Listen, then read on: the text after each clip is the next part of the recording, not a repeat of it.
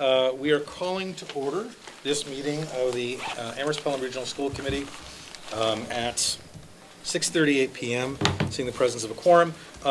If people are following along with the agenda as posted, unfortunately we're not able to convene a joint meeting with Union 26 School Committee due to late posting of this agenda.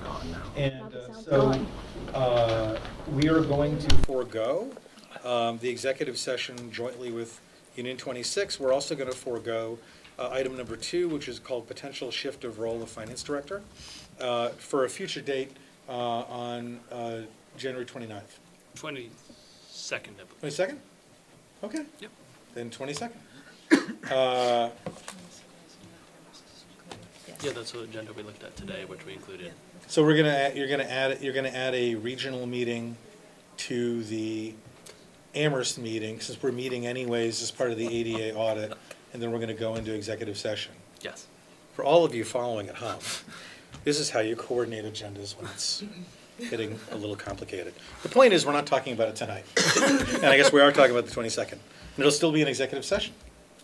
There you go. Both public and open. Our first order of business then is to enter executive session in accordance with Mass General Law, Chapter 38, Purpose 3, to discuss strategy with respect to litigation, Hootstein versus Amherst-Pelham Regional School Committee, because as chair, I find it that an open meeting would be detrimental, having a detrimental effect on the litigation position of the committee, and we do plan to return to open session upon conclusion of the executive session. So I so move. Is there a second? Second. It's been moved and seconded. Let's take a roll call vote, starting on this end. Sullivan, aye. Benino, aye. Demling, aye. Spitzer, aye. McDonald, aye. Nakajima, aye. Gosensky, aye. Ordonez, aye. Great. We are in executive session. We'll return in a few minutes. Thank you very much. We're seeing the presence of a quorum. We're going to re-enter into our Amherst-Pelham Regional School Committee meeting at 7:11. Our first order of business is approval of the minutes of December 11th, 2018. I don't know if the committee's had an opportunity to review those minutes. If you haven't, please do so now.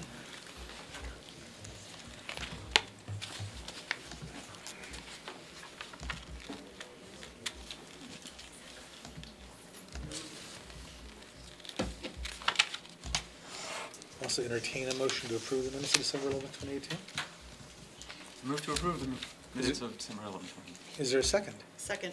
It's been moved and seconded. Are there any edits or comments or other sort of miscellanea?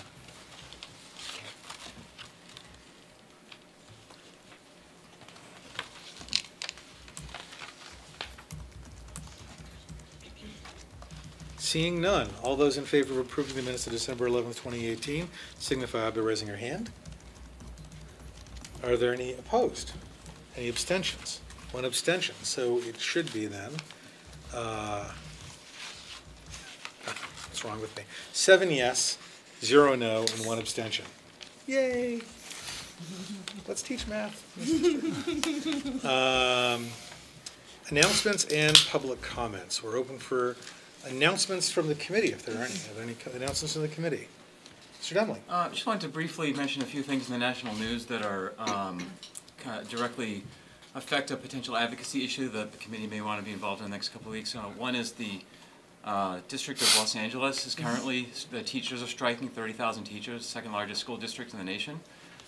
Really fighting for base level funding. They're dealing with things like class sizes in the 40s. And then there's a big privatization theme there about the pushing of charter schools and the funding of public schools. Last month, the second sort of update is that New Orleans voted that by 2022 there will be no more public schools. One of the largest cities in the South. That's all charter now. Say that again. So by 2022, this is the McDonough district decision, McDonough 35 district. They voted to go charter. Now, in New Orleans, all schools are charter schools. There are no more public schools in New Orleans. And yesterday, the Commissioner of Education and the Mayor of New Bedford and the Board of Education agreed to a charter school expansion, which is strongly opposed by teachers, parents. They're apoplectic. They'll be demonstrating outside of the headquarters of DESE in Malden on Monday. And so I just sort of say this all because we have our own charter expansion on our doorstep, and obviously we fight that for reasons of budgetary preservation and impact to our community, but it really does exist in this broader context of this war that is going on, this well-funded, coordinated war that I don't think is an exaggeration to say is an existential threat to public schools. I mean, they don't exist anymore in New Orleans, and you know, if we continue to think that it couldn't happen here, that's when it becomes more easily done. And so I think when we engage the community and the press and all that, it's important to be mindful of that larger context. Great, thank you. Any other announcements? Seeing none, we'll open to public comment. If there are any public comments, please come forward, approach the microphone, identify yourself. You have 3 minutes to speak.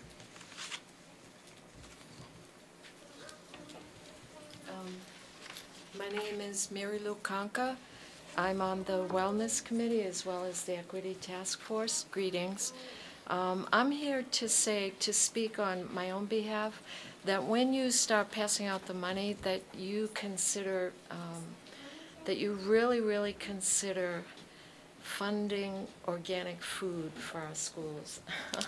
And for reference, there's a school in California who has gone all organic and GMO free, and the superintendent of that school gives testimony to an overall behavior for the better change in the children, as well as their health. It's going to be a lot better too. Thank you. Thank you. Any further public comments?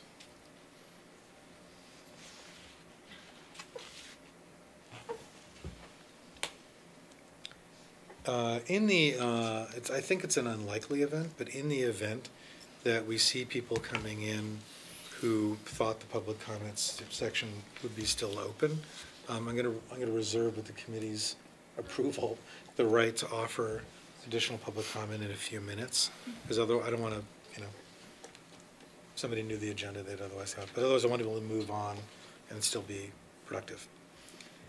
Subcommittee updates. I know budget met, right? Yes. Do you have anything you want to talk about around the update on the We meeting? were just basically informed of a number of issues with an update. Any particular fun ones you'd like to? Fees, the fiduciary for investment funds, Okay.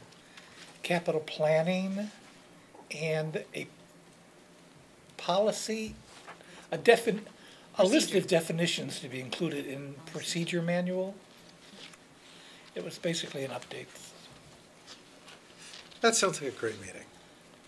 It lasted over an hour. There you go. And it must have been a great meeting. Are there other subcommittees that have met and would like to update us on the meetings? Thank you. So the School Equity Task Force met just this past week, and we're actually going to be hearing from some of the students tonight who are in the Restorative Justice Program here at the high school. And we also have been talking to the co-principals at the middle school to hear more about their thinking and planning around restorative justice, and perhaps bringing that as a curriculum to the school. So, you know, I don't want to take up too much time with that because we will be hearing more about that later, but just wanted to kind of give a little forecast for the committee on that. And then I've also had a few meetings with Amherst Media as a representative to Amherst Media,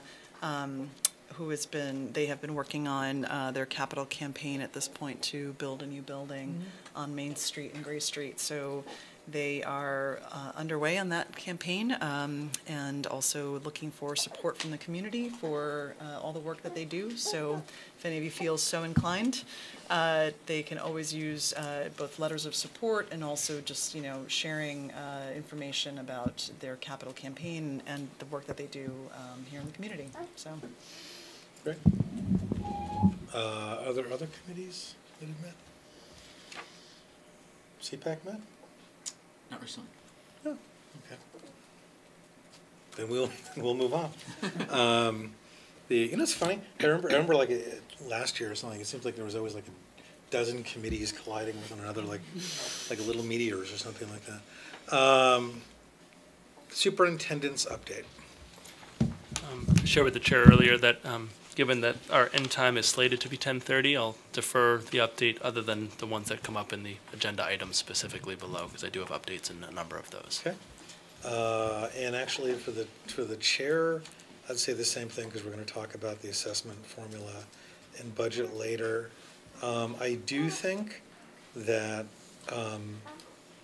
precisely because there's a real, I think, an increased saliency around charter school expansion, that I think we should talk about. I mean, we're not going to do it right this second, but we should talk about when there is a recommendation from the commissioner. We should talk about how we want to approach a delegation from the area going to Boston and advocating. And in my mind, even though I hadn't done it previously, I'm inclined actually to go and speak myself. My recommendation to other chairs of other committees would be that they also go and represent their committees, because I think we haven't done it before. Even when we've won, we haven't done it before. Having that kind of presence of, I mean, I'm assuming the superintendent intends to go and advocate. Yes. That I think it would create more, and even more of an impression that we took the time to defend, and then we should think about what our comments are going to be and even discuss them in advance. So I think, again, having that kind of solidity and weight behind what we're doing, I think would be more impressive than not doing that, and so in thinking that the letter somehow speaks for itself. So I'll leave it at that, but I was just giving, it's funny you're saying that, because I was actually giving thought to that question over the last few days. Anyway, anyone else want to make a public comment? No. Okay, now it's 7:20, so we're actually at the point where we're going to close public comment. And we're actually on to new and continuing business. We're running a half an hour ahead of time now. So I was wondering if we need to move something else up in the agenda? Superintendent? So we certainly could. I'm also sensitive that there are some folks here with little ones, that if they could present early, and there are also some medium-sized ones. No, that's what I'm referring to them. I wasn't But I mean, referring aren't to. there things in the agenda that we would, I mean, what are the implications of the agenda? So I was thinking that we could start with perhaps well-being and learning about the Bright program as the first thing. I know some people are coming back in 10 minutes for the restorative practices piece, but if we could perhaps start with that and then transition. We're running a half an hour ahead of time. Yeah. So my guess is we can be very respectful to the well-being group and still be really respectful to the restorative practices group, right? Yeah. So let's do that. You okay with that? Everyone is okay with that. Yep. So we love it. Any introduction? Yeah, I would. When we talked about well-being, this is a topic I'd like to come back to. Certainly Dr. Gramacki and I have spent quite a bit of time actually this week talking about this more generally, but what we thought, given the feedback, was for the school committee to learn more about the Bright program. So there was an original presentation a couple years ago, but I think most of the members were not on the regional school committee. I think maybe 2 or 3 were at most. When hearing about it, so there's a longer slide deck. I know Karen Peters, who's here, is going to describe just a couple of the pages, because we're trying to keep these to 5 minutes so that there's time for a question and answer, to describe what the Bright program is, what it does, and what services it supports students. And I know Dr. Gramacki and Dr. Brady are here also as integral players in that program. But and you will not be allowed to sit there and do it. We have a microphone and cameras, so I apologize in advance, but y'all look very comfortable. That's what I was just going to say. Well, good evening. It's a pleasure to be with you. And I have, you all have? yeah, Debbie. Organized. My name's Karen Peters. I'm the social worker in the Bright program, and I've been here for 5 years, and the Bright program has also been here for 5 years. So I wanted to just spend a few minutes sharing a little bit about some of the work that we do here at the high school and the students that we serve, and make sure I leave a few minutes for questions. I do, as Dr. Morris said, we do have a longer slide presentation for you that is there, and if there are questions that come up after you read that, I'd be happy to answer them as well. So I'm just going to highlight a few things from our presentation. Like I said, this is the 5th year of the Bright program, and we are a part of a network of programs that began in 2004 at the Brookline, with the Brookline Center and Brookline High School as a response to a growing population of students who were dropping out of school after a mental health crisis or a medical crisis. And so now in 2019, my understanding is there's 140 programs in the state of Massachusetts. 102 programs in the state of Massachusetts. And we were the first program in Western Mass. And we often serve as a place where programs in the state, in this part of the state, who are interested in starting a Bright program come and learn about what we do. A few years ago, we held a regional meeting, and I think there was representatives from about 10 area schools.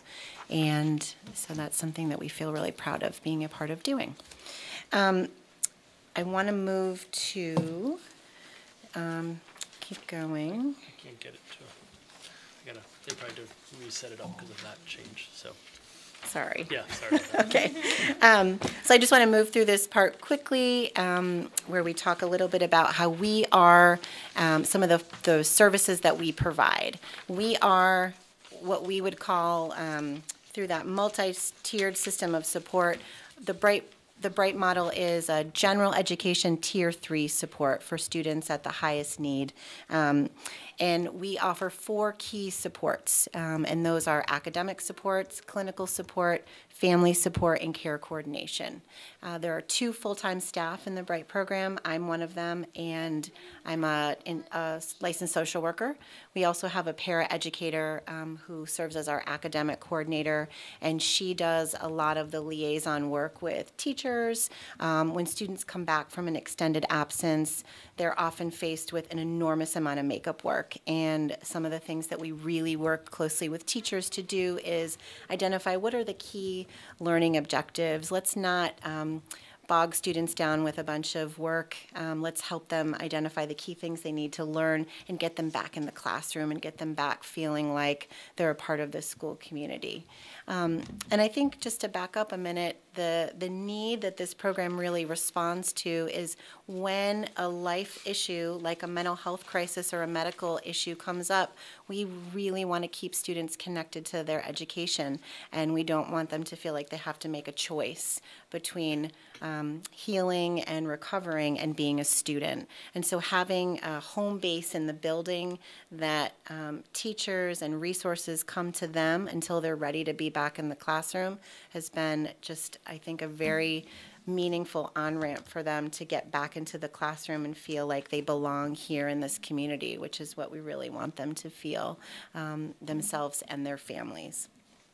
Okay, so just going to move along here. I'm going to move to some of I just highlighted a few pieces of data that I thought might be meaningful to you all. Like I said, we've been here since this 2014-2015 school year, and we've enrolled 124 students in Bright. 36 of those students have been enrolled for more than one admission, and what that means is that they've had more than one mental health or medical crisis, or they've had a relapse in their symptoms that have caused an extended absence. The types of students that are referred to us are students that have experienced a suicide attempt, students who have persistent and consistent depressive symptoms that keep them stuck or out of school, and their functioning is really impaired. Students with significant anxiety. We've had students with chronic medical issues, like we had a student a few years ago with Crohn's disease who really hadn't been in school for almost 6 months before he came to this district, and Bright supported him in being able to graduate. And I saw him in the community working recently, which was wonderful. So we also have students with post-concussive syndrome. And after our 3rd year, when we figured out what we were doing a little bit more successfully, the recommendation, and I think the big response from guidance counselors and other folks in the school was, can you take students earlier? Can we work to prevent some of these crises so that students aren't in that situation before we know what they're dealing with and struggling with? So we started taking students what we would call a preventative referral. And the data I compiled suggests that 45% of our students from 2014 2016 to this current year are the preventative support referrals. And these are students that have growing absences that oftentimes are identified with an emerging mental health issue, a medical issue, or some sort of circumstances in life that is causing their functioning and their family's functioning to be incredibly impaired. There's some other demographic data around some of our students that might be helpful for you to see. And then I really highlighted, there's the next 2 slides from now, I highlighted some of the data from last year that I thought was pretty meaningful. So we supported 29 students. 9 of those students had stayed with us for the part of last year due to continued struggles. We had a few students that had second and third concussions, unfortunately. 100% of those students were general education students. We had about 34% of the students refer for special education evaluation because some of the things that they were struggling really rose to the level that we felt like they needed longer term support, or at least an evaluation to be supported. Okay, and then there's a few other pieces of data from last year that I thought were important to highlight. 100% of our students participate in regular counseling support, where we really work to build their distress tolerance skills, emotion regulation skills, and coping skills, so that when they experience some of the things that have kept them home or increase their level of distress, they're able to put some things in place so that they can be in class and be in school and participating in their life. We had 83% of our students demonstrate improvement in attendance, 79% demonstrate stability or improvement in grades, 95% of students reported learning new coping strategies, and 83% of those students reported using those skills regularly. I thought that was interesting that those 2 numbers were different. And 79% of the students demonstrated more stability in the presenting symptoms, and that data comes from parents, from teachers, and from our staff. And we had 1 senior last year, and so I wanted to make sure I highlighted that that was a little misleading. 1 student, 100%, but she did graduate. Okay, and a few things that we really are committed to continuously improving our program and making sure that we're meeting the needs of our student by collecting data from students, from teachers, from our parents, from the community providers that we work with. In 2016, we started working with Smith College to bring a graduate student intern into the program under my supervision. And what that really does is increase our capacity to provide support at the Tier 3 level, but also it trickles to the other clinical supports the school is able to provide. So having intern support really is not only for Bright, but for the Tier 1 and Tier 2 supports that we offer. We collect data from our students and families at the end of the year with a survey. And last year, through parent leadership, we had a small parent leadership team, and they brought the idea together of why don't we create a parent orientation program to really support the families when they're entering the Bright program, because we know that mental health or medical crisis isn't just in the student, the whole family is affected. So we had 11 out of 12 new families participate in that last year, and we're continuing that this year. And we also, another thing that we started doing this year, really in response to what I know that a lot of our students are working on in outpatient therapy and what I think is effective practice. We introduce DBT and other coping skills every week in the milieu and share those with families so that those skills are translatable at home and families can practice those things as well. So how am I doing on time? You're doing fine. Actually, just DBT is probably not a term that everybody is so familiar. Thank you. Yeah. Dialectical behavior therapy, and there's 4 key components of that. It's really working on distress tolerance, regulating emotions, managing interpersonal conflict, and mindfulness. And there's a lot of skills that we can practice in quick 2 to 3 minute increments with students that we can really help them repeat. And another thing that's exciting this year is the middle school is exploring the possibility of starting a Bright type model to support their students. Just want to highlight a few other things, if that's okay. Like I said before, we were the first Bright program in Western Mass, and we're very proud of that. And it's been wonderful to get a lot of feedback from other regional schools, asking for our input, asking to come and visit, and sharing our resources with them. We had a student invited to speak at the State House 2 years ago with legislators to share her story about mental health and the support she received in school.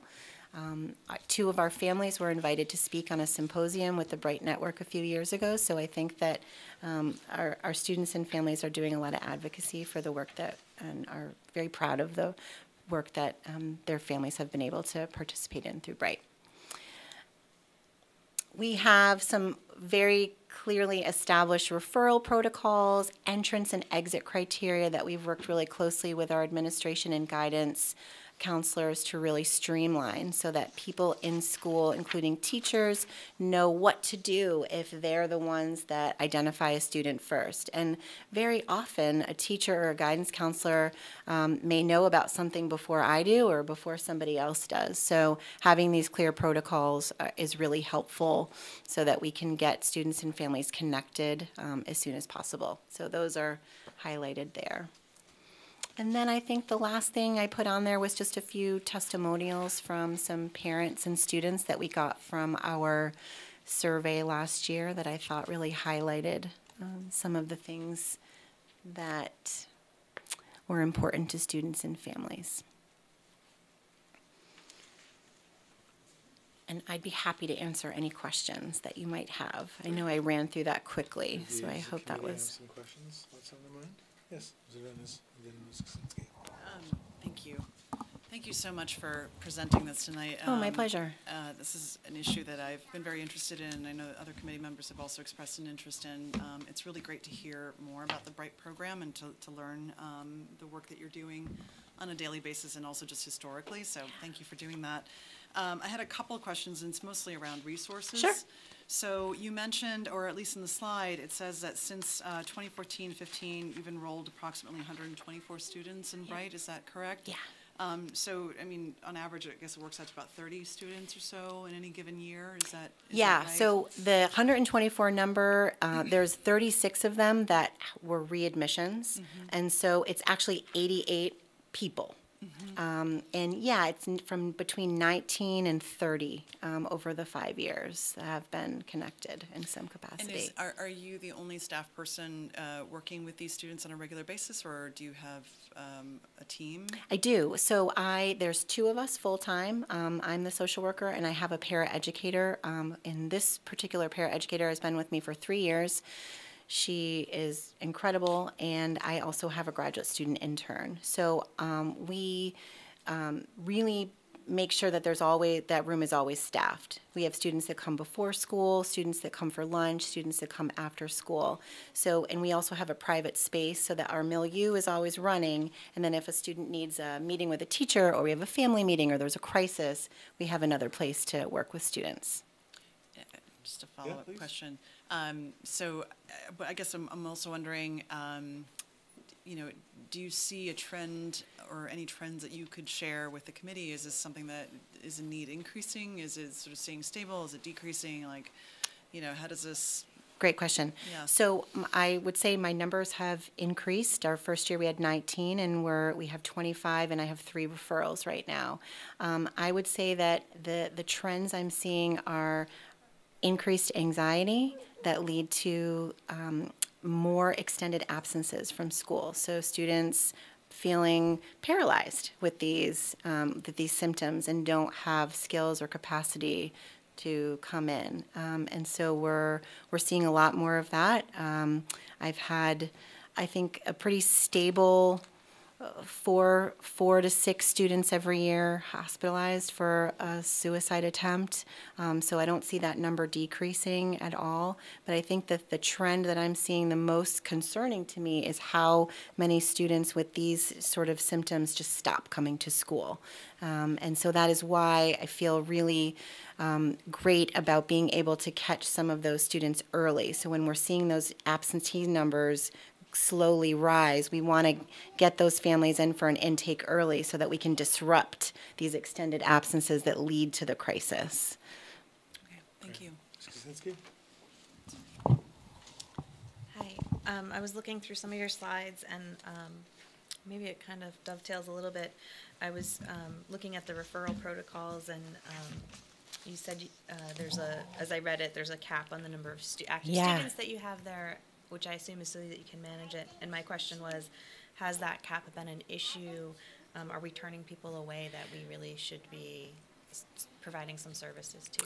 Yes, we don't ever turn anyone away. And I'm so grateful that we have graduate student intern support, and that partnership has increased our capacity. So while that number is still there, because we want to be able to manage and we want to make sure the milieu feels safe and that we want to be able to take these students with significant issues. So that's sort of our bar, but we know, like right now, we're over that number. But I feel that we're able to do that because we have intern support and we have just incredible support from our guidance counselors and from other personnel in the building. Yeah. And I had a kind of a follow-up on the next slide. You had some of your criteria to accept students, and you know, one of them is that they're, you know, have had outside services. Yep. And I'm just wondering if we are able to reach out and make sure we're identifying those students that may not have access for whatever reason, insurance, Absolutely. family care, transportation, to get those services outside that would trigger you to be engaged here. Absolutely, and I think this is such an important issue and something that I try to advocate for as much as possible, and making sure students do have access. And I think that there are many students that aren't connected, and that's something that we provide support in making sure that they get connected. So whether that's bringing somebody in to do an intake with them, getting them connected over the phone, making sure they know how to get places, really making those links is something that we feel is really, really important. Thank you. You're welcome. I guess I have two questions. One is, are students, when they enter into Bright, are they typically, how long are they typically involved in the program? Good question. So it's on an individual basis, and I have some students that 6 weeks, and they feel like they're ready to get back to class, and they might just drop in every once in a while. Sure. I would say an average student is with me for about a semester, maybe 3 or 4 weeks into the semester to support that transition. But I think that the criteria for exit really is that they're demonstrating stability in their attendance, their grades, that their symptoms aren't relapsing, and that they do have that source of support within their family and community. So some students we keep a little bit longer, and then we also try to decrease the dosage, I would say. So if a student, for example, is coming down every day saying, I'm so overwhelmed and I can't get here for this amount of time, we're really working to them to rely on us less and to be able to use things more independently or on their own. So maybe now they're just coming down for lunch, or maybe they're just coming a couple times a week to check in, or maybe they're just doing a little, hello, I'm doing well, I did great on my test. And that's really what we're trying to do is increase their independence, increase their awareness, and predict when they're going to struggle. And then be available if that happens, that need arises again. Yeah, so the other question I had, thank you, that's a real. Sure. The other question I had was, a lot of the coping mechanisms, skills, things that help some of these students who are in some crisis to be able to cope with their stress or whatever circumstances they're in are analogous probably to what other students in the broader population of the community could also benefit from. Absolutely. Particularly because I'm not saying you shouldn't, but this may sound perverse, but like the bar of entry into your program is a student who's pretty far along and evidencing significant stress. Yep. And so the natural question for me is, and this is partially just out of curiosity, but then it also could theoretically be a resource-related question, is what do we do to try to extend, inculcate, create experiential opportunities for the broader student body to also get access to some of these skills? And as a related question, which is not sort of related, is I'm assuming we have ways that we try to ensure that there's no stigmatization.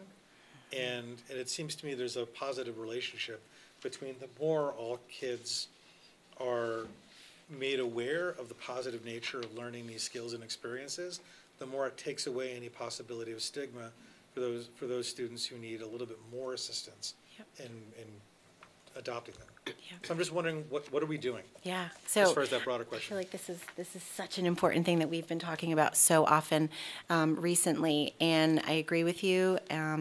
We just was talking to Dr. Gromacki about promoting and offering some more just general education skills groups next semester, piloting that. We've done that over the past few years, just really trying to recruit students to be able to want to participate. We have students coming to us all the time saying, I'm so anxious, I'm overwhelmed, and then we try to offer these groups, and we must not be doing it at the right time to get their buy-in. So we're going to try again this semester and offer some life stress groups. We're going to offer some other coping skills groups during just the day for 6 to 8 weeks to try to get more students involved in these things early. We also, last year, one of the guidance counselors and I are doing for all the 9th grade advisories, we're doing a lesson on stress reduction, so helping them identify what the stress response is in their body, giving them more awareness of what's happening for them, as well as introducing them to the idea of some coping strategies. And I'll say that idea actually came from upper class students saying, why aren't we talking about this stuff earlier? Why aren't you teaching these things to 9th and 10th graders? So that was excellent. And when I say that to students in the 9th grade advisory, I think they pay a little bit more attention to me when I say this came from your peers, as opposed to a bunch of adults saying you need to learn some stress response strategies. So that is something that's going, I think, pretty well for the second year. And I think the other thing that you talked about in terms of stigma, the students in Bright talk about this all the time. And I've worked in 4 different school districts in my career, and I have been so proud of the students and the teachers here who really have welcomed the Bright program and just the need for something like this. We give students this laminated pink pass so they can walk out of the room without having to say, I'm having a panic attack, can I please go to the Bright room? So they can slide this or just show this to their teacher and sort of walk out. The amount of students that I have talked to who aren't in Bright say, oh yeah, my friend goes to Bright. That's cool, or I'm going to walk them down there. It just feels very supportive, and there's more we can do. There's more we can educate people about, students and families and teachers, and I feel like that's something that's a real priority for us to continue doing. I have students that refer their friends to say, I think my friend could really benefit from talking to you, but she's not in a crisis yet. And so I think that's really a promising sign to me that students are supportive. I have students whose friends come by to say hello. Students don't feel like, oh, I'm in that room and I can't go there. So those are such positive signs for me, and I think there's more we can do. One of my students a few years ago wrote an article in the Graphic about her experience in the Bright program, and we should share it because it was a lovely article, and I was really touched that she wanted to share her personal story with the whole school community. Great. Mr. Devlin. So thank you very much.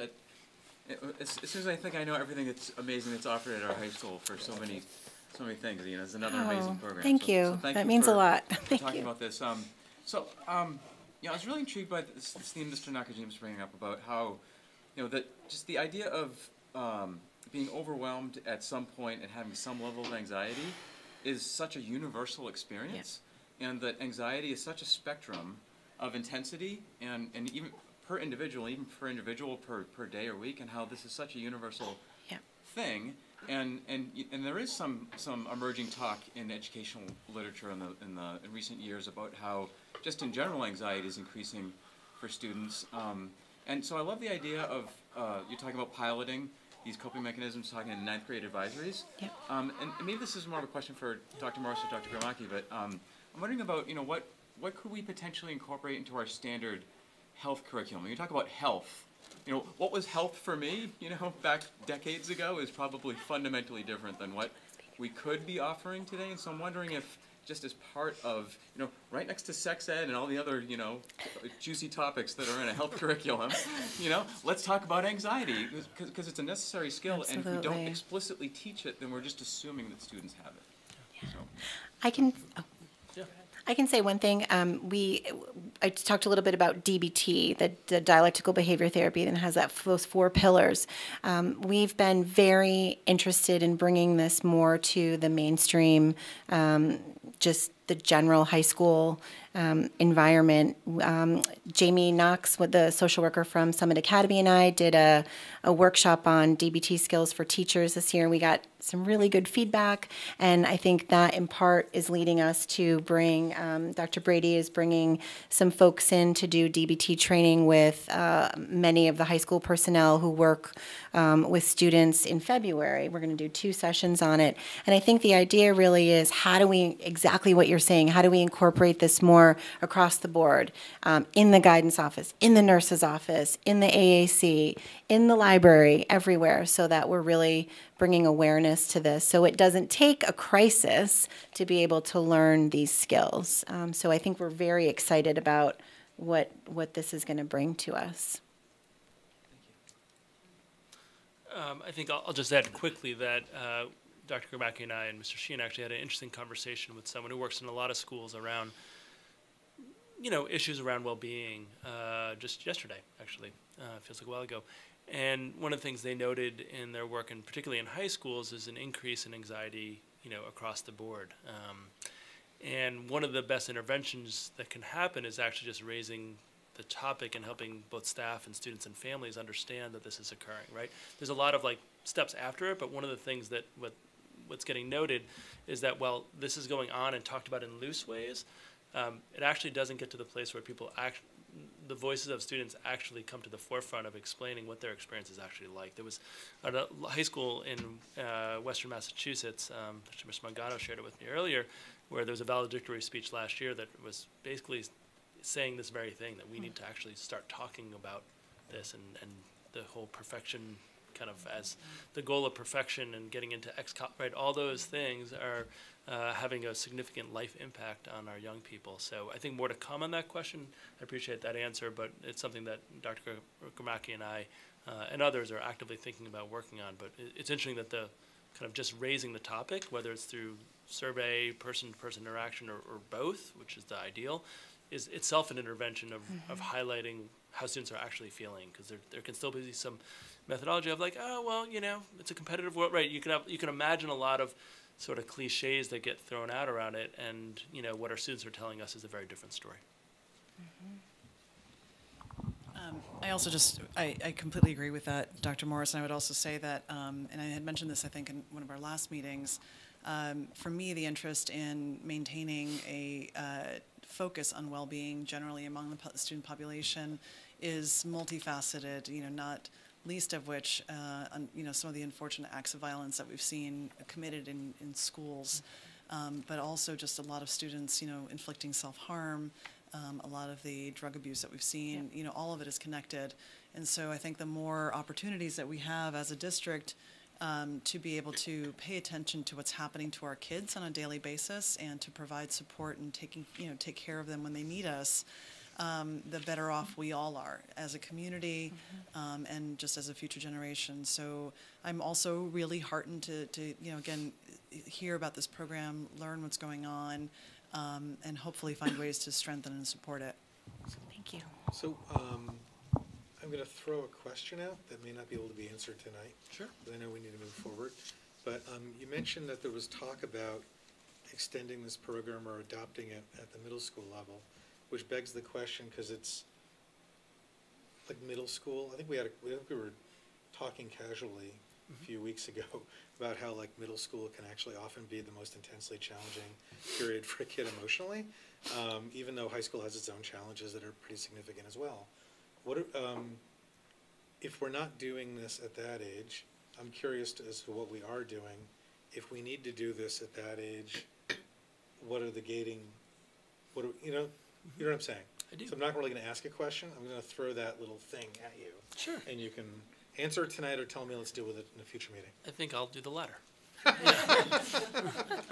But let's do that, because to be honestly, also, I think, obviously what you're doing is very impressive, and I think you. we're all, the committee has expressed their deep appreciation. Thank you very But much. you're very welcome. It's wonderful. But I also think, though, that if we're going to have a full secondary Yeah. conversation about this, then we got to dig in a little bit on the middle school. Absolutely. Okay. I agree. Thank you. Thank you very much. Thank you very much, Karen. So then I think our next, okay. I'm looking intense because I'm teeing you up Okay, sure. for sure. a really good, a really productive, and a really engaged conversation, right? That's what we're going to Sort of practices? Yeah, we're going to do restorative practices, and I think we're going to literally move to a different space so we get to experience, for those who haven't been in Circle, and we're going to have student leaders who are going to lead us. But before we do that, I just want to, she walked away to get them read up, but I just want to introduce the committee to Evelyn Aquino. So Evelyn's back there. You can just wave. There's Evelyn. So Evelyn has supported the high school program since its inception. She's been working with DW, and then as recently as today, maybe? Was it today? Today was Evelyn's first day as the climate coordinator that we spoke about in a prior meeting at the middle school. So that application process ended, and we're thrilled to have her on board in a more formal role. Congratulations. At the middle school. So. And I think Evelyn would like us to join the students on the couches, right? Okay. Okay, so I'm going to start by reading one of the, okay, my name is Petua. I'm a sophomore at this school, and I'm going to start by reading a journal that one of the students in our class, her name's Rachita, who's a junior. She wrote on the 11th a couple days ago, and so yeah. When I'm asked what impact the restorative justice program had on me, honestly my mind draws to a blank. Not because of the lack of information, but because it simply is too much to organize into a clear-cut explanation. So I'll just start with the facts. Every other G period I go to our RJ room, not DW's room, not the room next to the AAC, not the plain old room 135, I go to our RJ room. We sit down in a circle like we are today, and we see each other's faces, feeling the energy flow through the room, and do check-ins. Normally we check in to unleash everything that we have suppressed all day in every other class that we go to, and so that way we're in a clean state for new information to come and Some days we receive a lesson from Miss Eveline, or if we're lucky to have a chance from Miss DW, who's out with an injury right now. A new piece of restorative justice is learned, another piece to grow our confidence and our knowledge in the experience of restorative justice is done every day. We normally check out, and sometimes if we don't have time, we do one-word checkouts. Here are some of the most common words used: peaceful, mindful, excited, hopeful, calm, refreshed, and hungry. Hungry for more. I have been taking this class for 5 months now, and here is my overall experience with it. Change is slow, especially self-change. You get used to yourself, that other people notice the change for you, which allows you to acknowledge it. From learning power structures, cycles of oppression, and the history of racism, I have unknowingly grown so much. 3 months into the program, my friend noticed how articulate I became and how neutral I could stay in a conflict between my two friends. I found myself understanding the importance of restorative justice in all situations. All of this from simply learning and from participating in the circle process. The other day, during a discussion during the Saga Club, which is the Sexuality and Gender Alliance, I found myself ranting about the motivations behind hate, like racism and homophobia. I found myself embodying circle and circle elements in my life outside the restorative justice room. I advised people to think about why others think and behave the certain ways they do, and simply preaching at them will never provoke any change. After the meeting, my friend told me she has seen me change mentally so much since the start of the class, even if I don't recognize it myself. My other friend chimed in and said that my words represented and showed so much knowledge, that they have never heard or thought of it before. That is why restorative justice is so important. It provokes the slow but necessary change in people to really understand each other and recognize each other's humanity. I think twice about every situation and the people involved. We need this restorative justice class to spread this philosophy, this exciting and necessary philosophy. It is not just a class, it's an experience. Yeah. So, I'm also going to follow up with the reading of one of our co-workers in this class. But I also want to say like my personal experience with RJ following after. So You are? Introduce yourself. Well, sorry, I'm jumping the gun a little bit. So, I'm Brendan. I am a sophomore, just like Petswa. You might have not noticed because I look a little bit older than I am. I am a sophomore. So, through RJ, I knew for a fact that I changed on how I viewed the world and dealing with people around me. I learned to pay more close attention to how I speak and what others feel. Also, through circle process, I became more comfortable opening up about myself.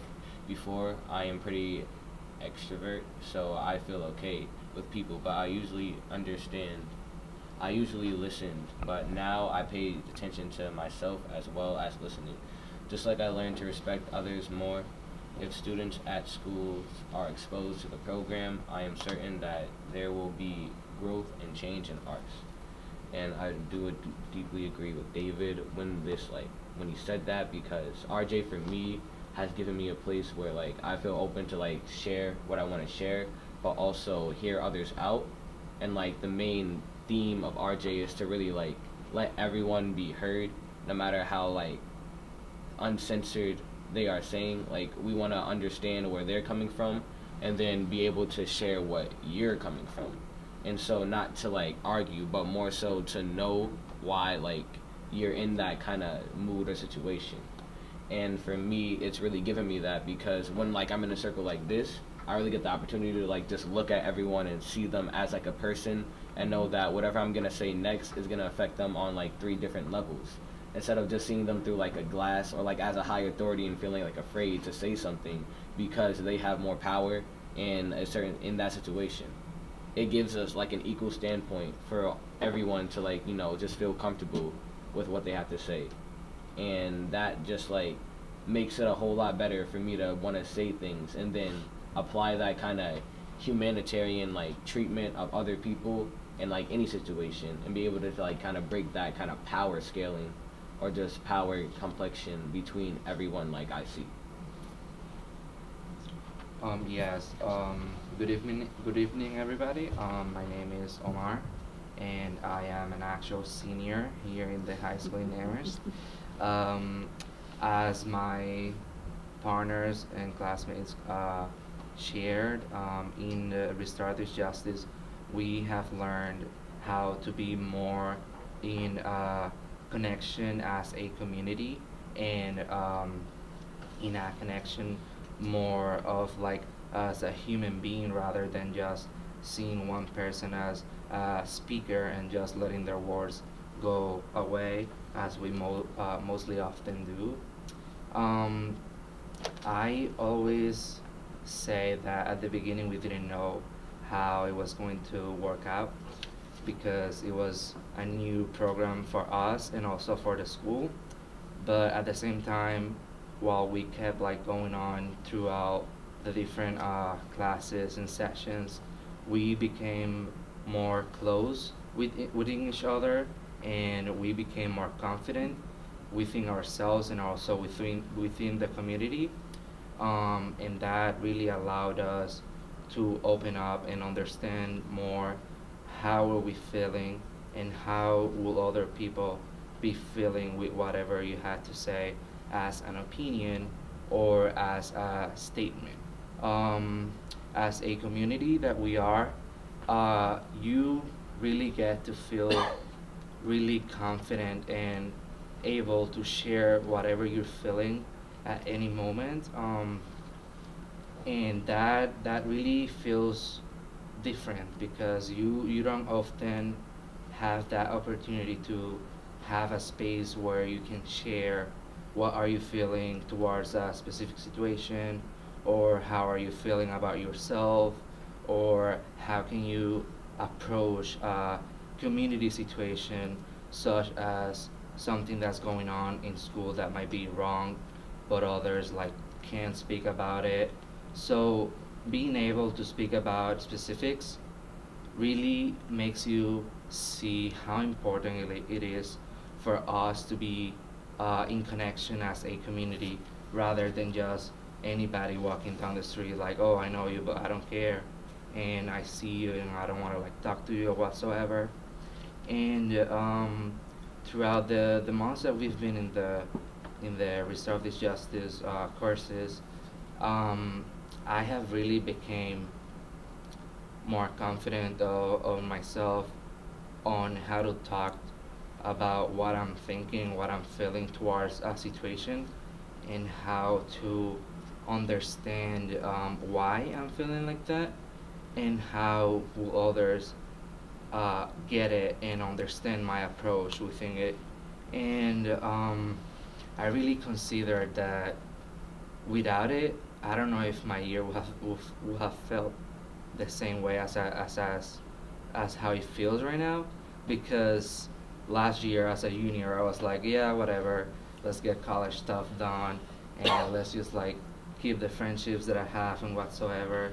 But right now is when I realize that thank you to myself, and also thank you to the Restorative Justice structure and all the learning that we've gotten from it. I can personally say that when you are more closer to who you have to see every day, you can actually be able to work better, rather than just being like, oh yeah, let's just do this, but I'm not really confident to talk about whatever I'm feeling, and that's like an obstacle in between allowing you to be able to move forward and better in any kind of situation.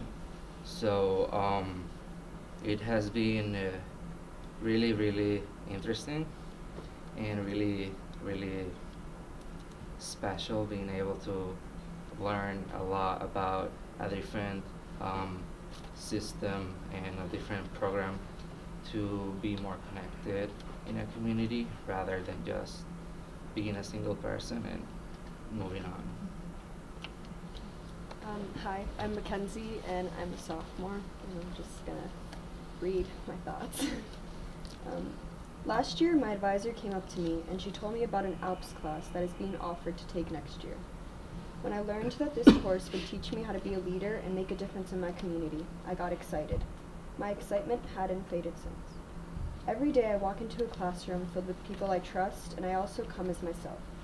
I walk into a classroom without judgment. I am not seen as another grade. I am seen as a person, and I have learned to see others as people and honor their humanity.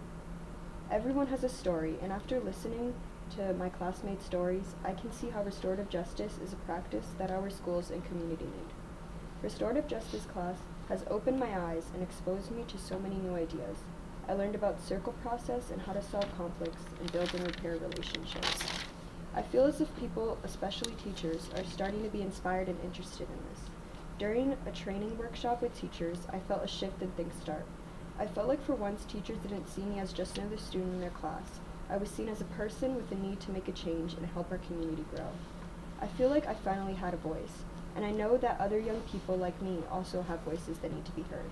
We need more classes like this so people learn that they are valued in this community. This class has taught me so much and made me realize the flaws and problems in our school. All the unfairness in school and the non-helpful punishments were exposed. It really helps to know that there are teachers that support this class and want to see a change as well. There's still so much more I feel I need to learn, and this is just the beginning. There needs to be a change and growth in our schools, and it starts here with us. because if people can't change, nothing will. Hi, my name is Mosiah.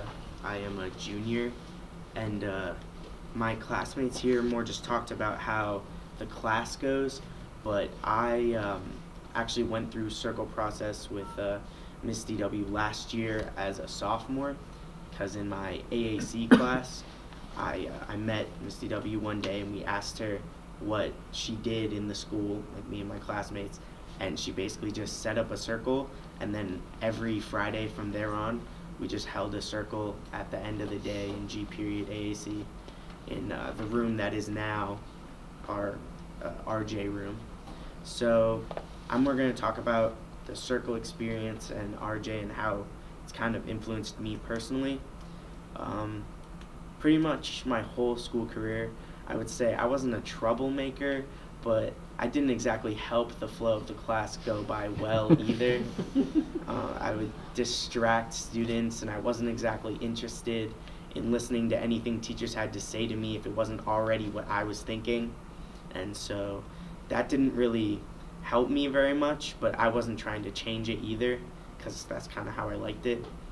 But after going through circles and kind of meeting the people in my class for a real honest first time, I would say, it definitely, first it deepened all my relationships with everyone in the class, and kind of going into the class felt like, even though it was just an AAC class when it wasn't Friday, it still felt like I could see people in the hallways, or if I needed, I could pull someone aside from the circle, just like in class, and talk to them, and I felt like they really heard me and they understood how to hear and interact with me in a way that would kind of help everybody. And I would definitely say that I've probably changed a lot. My parents and my family, they noticed last year. My friends noticed this year. And I would just say it just keeps on going and going and going. And just kind of, I don't think there's any negative way you can be influenced by this, because being able to kind of understand yourself, especially at this age or in middle school, I think it's incredibly important, and it could help in so many different ways. And the first part of RJ is to understand yourself, and then using yourself and others to help others. So I would definitely say that how RJ is now is amazing, but it can only get better.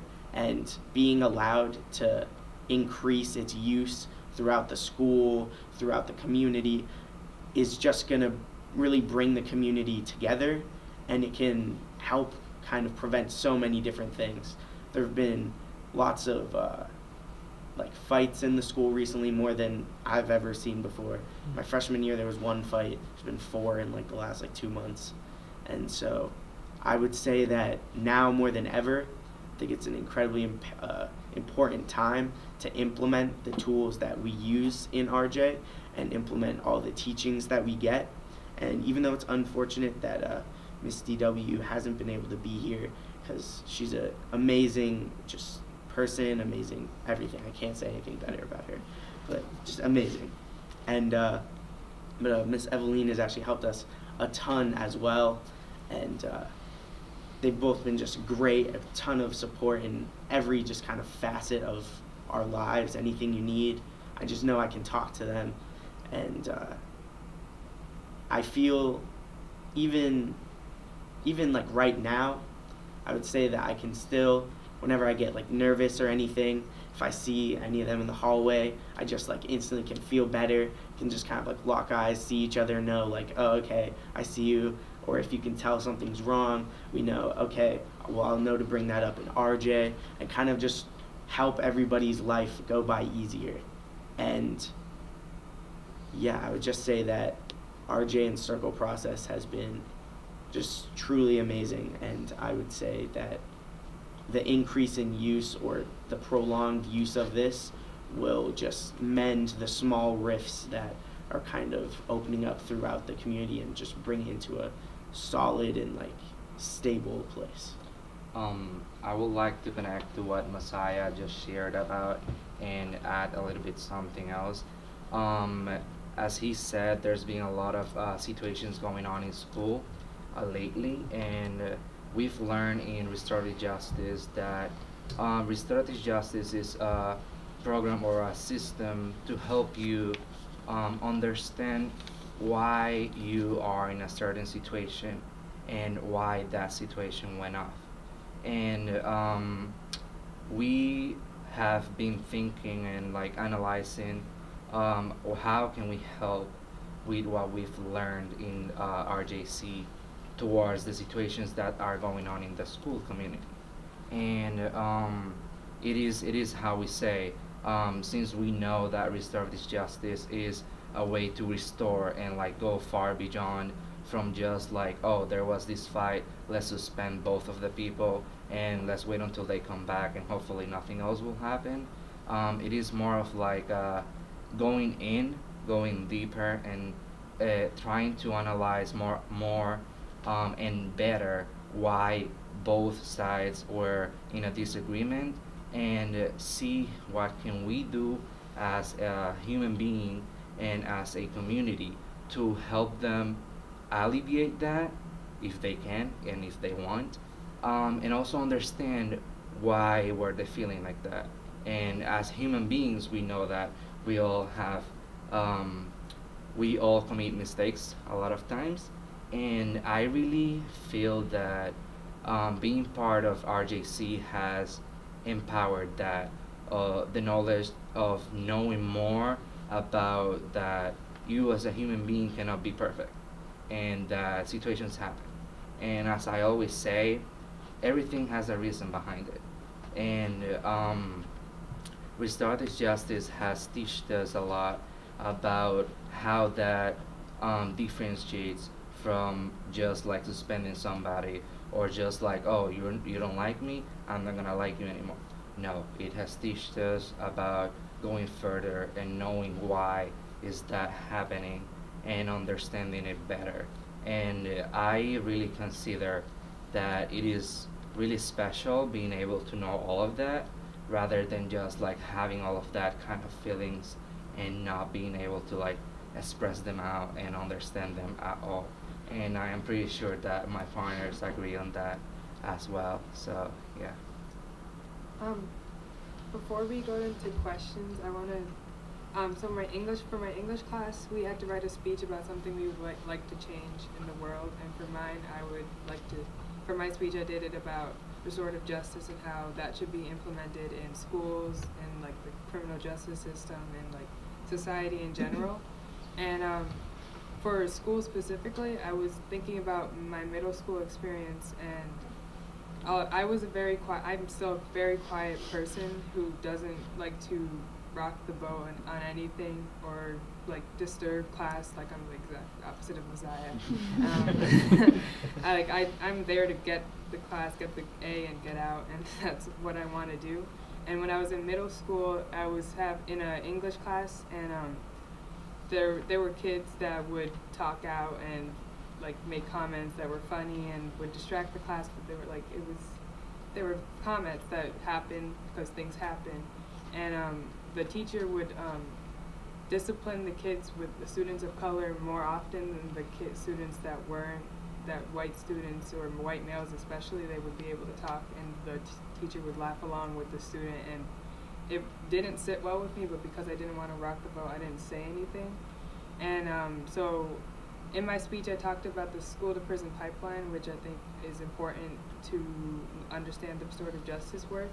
And the school-to-prison pipeline, if you're not familiar to that, it's just a concept, I think, is the best way to put it, as how students of color or minority groups, it doesn't even have to be like students of color, it can be like LGBTQ communities. I did a lot of research on this, but it's all lost right now. And they're more likely to be suspended and put into disciplinary positions than their white peers or their other peers who do the same things that they do at the same rates, but they're disciplined more. And when you're put into suspensions, you're more likely to end up in prison. And if you're in prison, it's not a good place, so you don't want to end up there. But if you're more likely to be ending up there, it's not fair. And so we need to change the system of how we do get to there. how do we avoid getting there, and restorative justice is the way to do that. And so when I think back to my middle school years, I think about how I felt. Even like I didn't get sent to the QLC, which was where the kids who got disciplined would go. They would go to the Quiet Learning Center where they would just sit there. They weren't allowed to do their work apparently. One of the students in my class, in our class, who left, unfortunately, his name was Keme. He was in that. He got sent to the QLC often when he was in middle school, and he wasn't even allowed to do work. He was just had to sit there and like think about what he did, but he wasn't even told what he was supposed to think about. So he doesn't know what he needs to do to be a better student unless he does exactly what the authority people say. And you don't want to do that because, I mean, you're a teen, you're rebelling, but also you don't understand, and no one's telling you how to understand, and so you're more likely to end up in the QLC, and then the school to prison pipeline is going to happen again. So, and for me, who wasn't in there, just to see kids of color, especially black boys, being sent out again and again, it like took a toll on me. Like, why is that happening? Or like, is that supposed to be happening? And then you start to rethink things, and I'm not allowed, like, it's not like I'm not allowed to talk about it, but I don't feel empowered to talk about these kind of things to my teachers, to my peers, to anyone really. And so restorative justice has let me like think about that and come to conclusions myself, and then the answer is restorative justice, so it's like a loop, and it's like, so we need restorative justice in conclusion. But like, then I'm like, I also take all honors classes, and in my classes, I'm sometimes the only black female in my class. Sometimes there are only like a couple other students of color in those higher classes, and higher classes set you up to do higher sets of work for your higher levels of learning. And if you aren't set up to do that in the system that we live in, because we live in a lot of systems, and if we set ourselves up to succeed, we'll be able to succeed. But if we set kids up to fail, then how do we expect them to succeed? And I think if we were to talk to those kids in the QLC who were there in the middle school, before they even got to the high school, if we were to talk to them in a circle like this and let them share their stories, let them understand what they need to know and how they would, how they can make changes into their own life, like every one of the students here have, like how to make changes and be better students, then they might have been able to take higher classes in the high school, because it's not even just about their learning, like their educational things, like their personal selves. And like with the Bright presentation, they were like, how do we prevent people from ending up into these places where they're like suicidal or missing school, or even if it's like a mental illness, they have an opportunity to just talk and share about everything they're willing to share, and being able to trust the people in the room around them. And I think that's so important, and I think it's so necessary. And I'm very thankful that I'm able to be in a room where I can share with multiple people, and yeah, so I think that's all I wanted to say. Yeah. Please. Going back onto what you said, I was one of those kids who got sent to the QLC a lot. I probably got sent to the QLC in like at least every other class. I would probably go to the QLC 3, maybe like 4 times a day, and I had like 6 classes, but it wasn't for really getting in trouble. It wasn't like real disciplinary actions. It was more just that I didn't want to sit in my class and just listen to them talk, and so I would talk back, and then they didn't really want that either. And I would definitely say that when I was in middle school, I did not feel heard, because once you go to the QLC, nobody wants to ask you about going to the QLC, because now you lost credibility for being an honest student because you're going to the QLC all the time. So then nobody really sees what happens in the QLC, because they only ask the students that don't go to the QLC, or they just ask the teachers who are in the QLC who don't really always feel like there needs to be a change. And so I would definitely say that, also continuing with the honors and not really being able to get into higher classes, I definitely would say that now I'm in all honors classes as a junior, but every year since like 7th grade, I've just been told and like recommended to not take honors classes. Whenever I asked, should I take this as an honors class, it was always by a guidance counselor or by a teacher, like, I don't know, I'm not sure if you could, because I was getting in trouble all the time and missing class. And so I believed that for a while, but I would definitely say that it robbed me of great learning experiences. And this year, it was actually Miss DW who told me that I should do the honors classes because she believed that I was capable of keeping up with the work. And I would say that now I went from kind of disliking school and feeling bored in all of my classes to getting excited to go to a lot of my classes. My favorite class is my history class. I love going to history class. Even though it's one of my hardest classes, I just love all the information I gain from it. And that's an experience that I'd never had previously in school. I always thought in school that like I was basically going to school to do my thing, and then I'd leave and I'd figure out whatever I was going to do after school in life, and I was just going to figure it out. And in 9th grade, I was actually very close to dropping out of school, and I almost dropped out of school for good, and I was basically just planning on waiting until I could work and then just working, and I was just going to work, save up money, and help my siblings go to college instead, because all my life I had basically just been told, like, you're like a solid BC student, but you're always getting in trouble. I don't know if you can do any better than how you're doing now. Wait till you get A's and then go up. And so I never did any better. And so I would definitely say that, yeah, considering Miss DW, all the RJ people, all the people who understand restorative justice just increases, because each time you kind of touch one person with a little bit of information of the like RJ information, they then want to learn a bit more, and then once you learn more, they want to give it to someone else, because you remember the experience of not having it, feeling lost, and now you feel in a place where you can explain to others how to find themselves too. So yeah. I would like to share about me being new-ish in this community, since my family moved here from Puerto Rico in 2016. I didn't go to middle school here, but my sister goes to the middle school right now, and I always talk to her about how she feels in school, and she only says, my grades are perfect, but the staff sometimes doesn't make me feel like it. And I ask her why she feels that way, and she says, well, even though I get good grades and I always do my job, sometimes I feel that some teachers have a lot of bias in their like life or whatsoever, and they don't listen to what I'm actually projecting, and I don't feel confident or comfortable with that happening.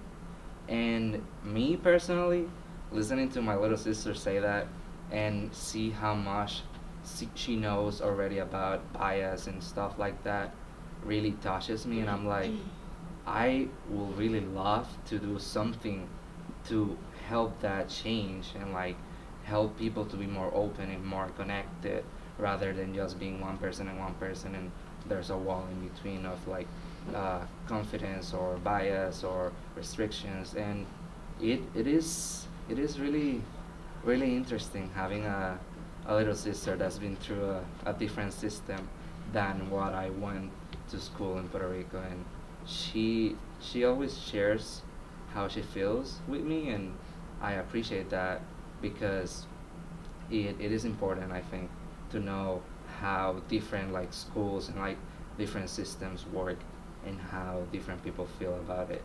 And since I didn't experience middle school or elementary school here, I find it really, really special. So this, I feel personally honored for you having come and shared your experience with the program. And I think also, given the stories you've shared, I think there's also a lot of courage in putting together your ideas and thoughts and being willing to come to do that. I think you already knew that this was actually being filmed. And I a couple of years ago had the startling experience of being like in Stop and Shop or something, or Big Y, and having somebody walk up who I don't know and be like, oh, I saw you on TV the other day on the school committee, and they'll make some sort of comment to me. And so I say that only because I hope you'll be happy to know that there are actually an awful lot of our neighbors who are going to watch this and are going to hear your stories, and some of them to me are about the restorative justice program and circles and the value that's been created by doing this. And then some of them are also your own stories, and then some of them are also about, as not to beat a drum on this because we talked about this a moment ago, the middle school too, and thinking about holistically how do we improve your experience, your sister's experience, how do we keep out doing that? So I'm just really, I'm saying this also because I know that we, both out of respect for your time as well as all for the committee's time, we don't have a lot of time for questions, and I just wanted to say clearly that I'm glad you came, but I think also the committee is honored by your presence and by your experience that you shared. I appreciate it. Zidonius. So I just wanted to also say thank you to all of you for coming. There was a comment that I think you made earlier about not feeling like you were good enough or that you could succeed. And I just want to say how incredibly impressed I am by all of you. You are so articulate and so thoughtful and are able to express yourselves in ways that, quite honestly, people 2-3 times your age can't do, but also about such sensitive topics, right? And to be able to bring that out to, you know, a group of middle-aged adults who are learning about, some of whom are learning about this for the first time. Okay. But also, you know, need to hear this, right? And this is so critically important.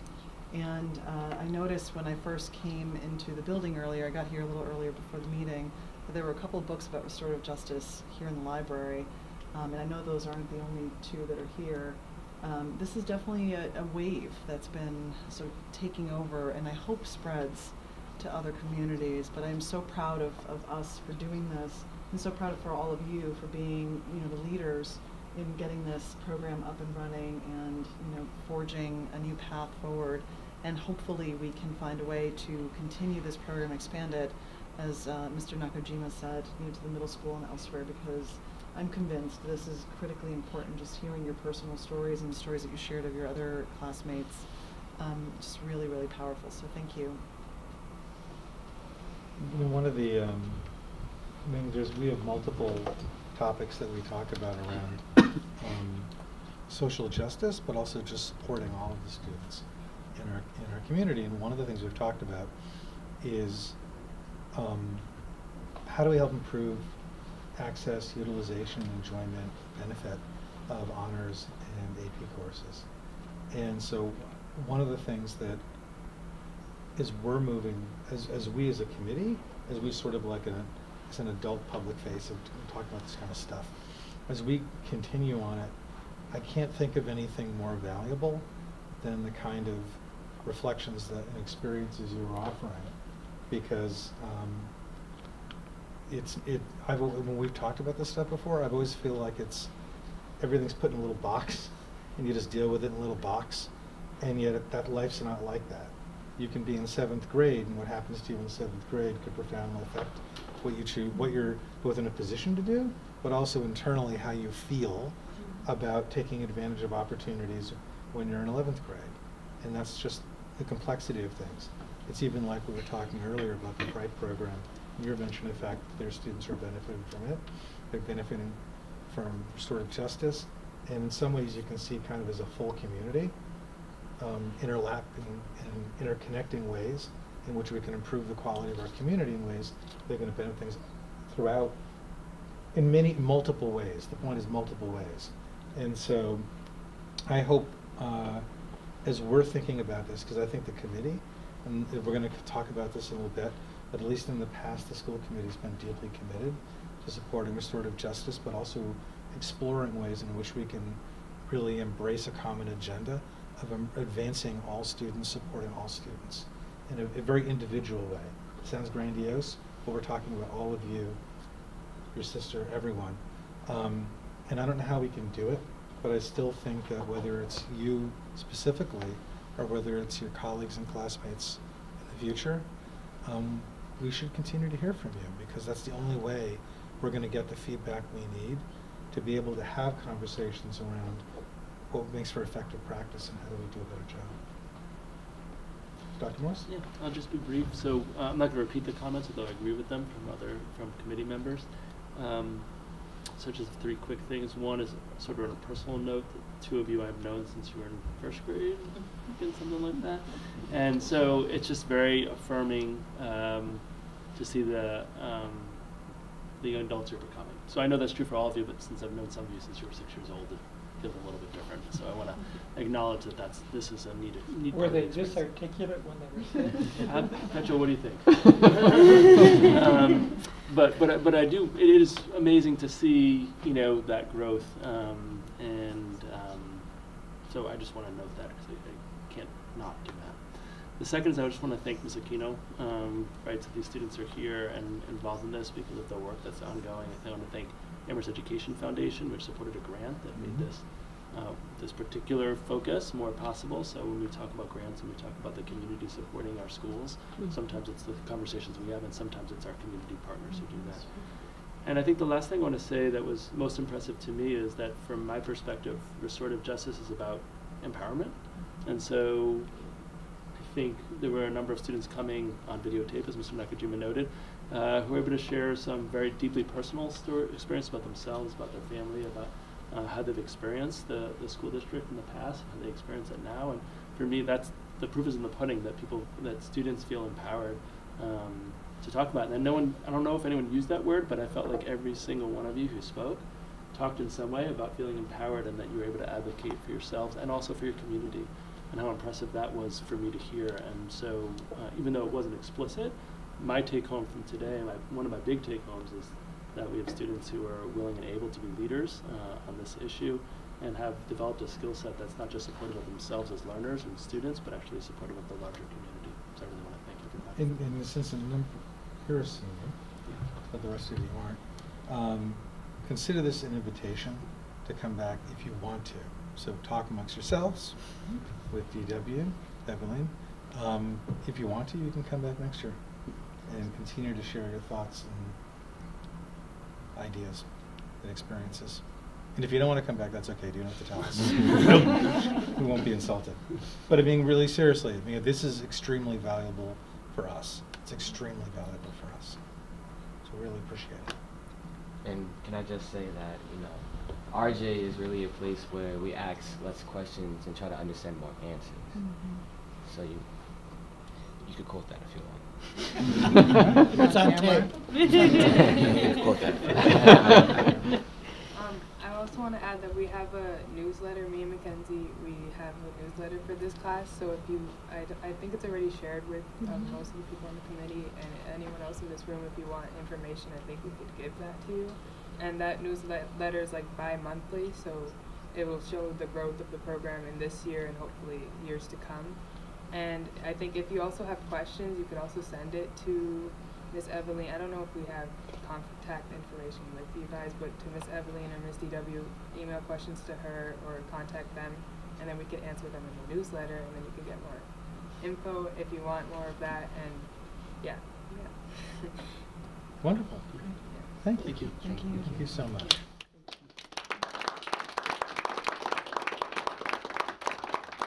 So I'm going to put you on speaker now, okay? Ms. Spitzer? It takes a second to pick up, so now yes. Ms. Spitzer? Hi, here. Hi, great. I'm very glad you can join us again.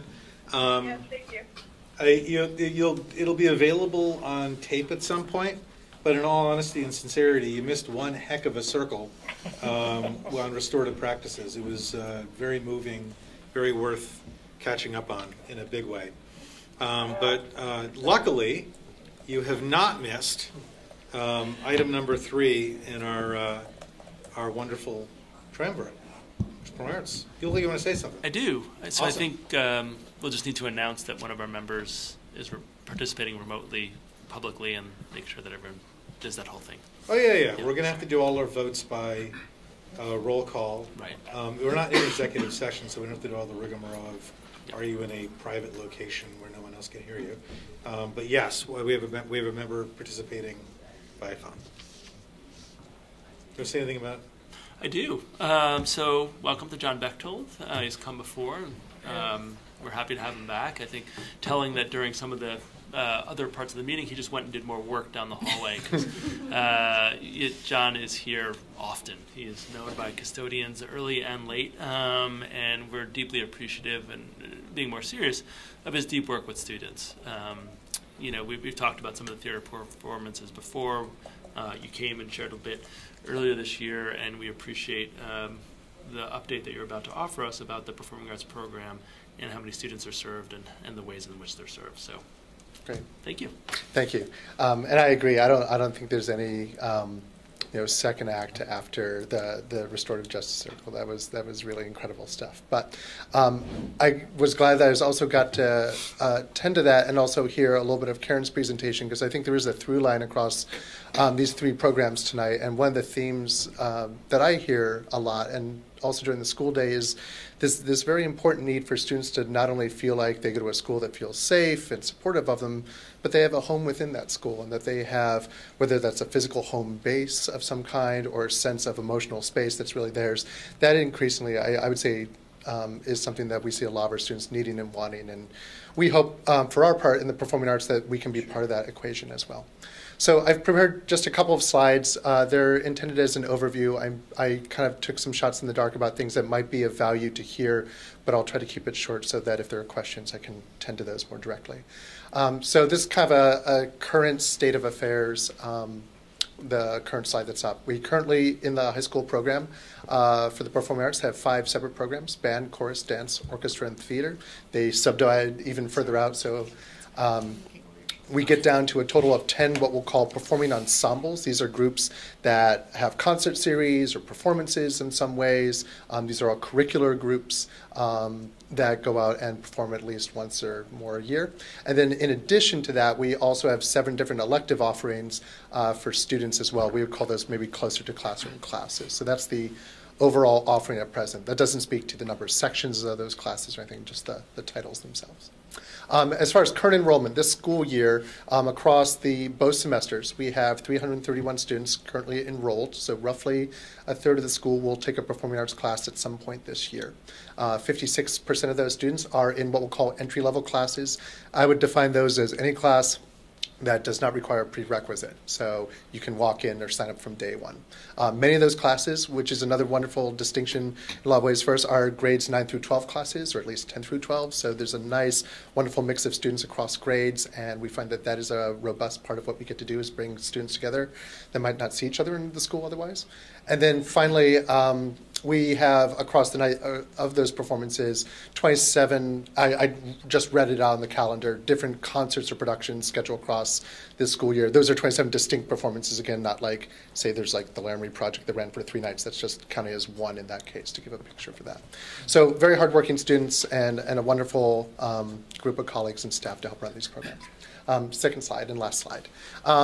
Just kind of things on either ends of it. Recent additions or changes in our program, many of which you know, but are kind of some signatures for us right now. In the past couple of years, we have added 2 new high school courses, one very recently.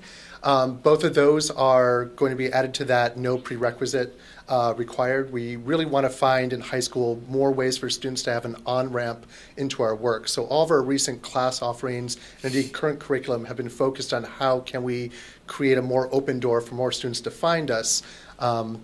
Even though it's high school and many students have had training by that point or maybe a dedication, we don't want to cater only to those students. We want to be able to create more options.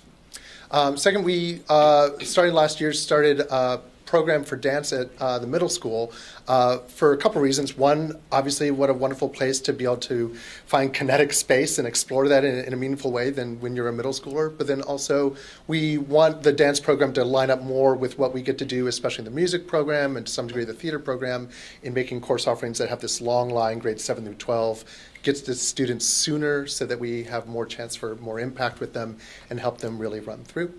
Some new equipment with many things, especially to the AEF, most notably the Digital Music Lab and the stage lighting console that have recently come into play, have supported this work.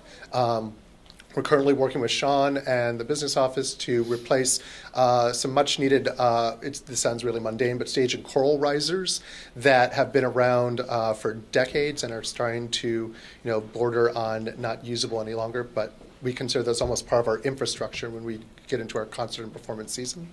And then finally, instrument purchases. There have been several strong efforts with much support from the administration to replace old equipment as well.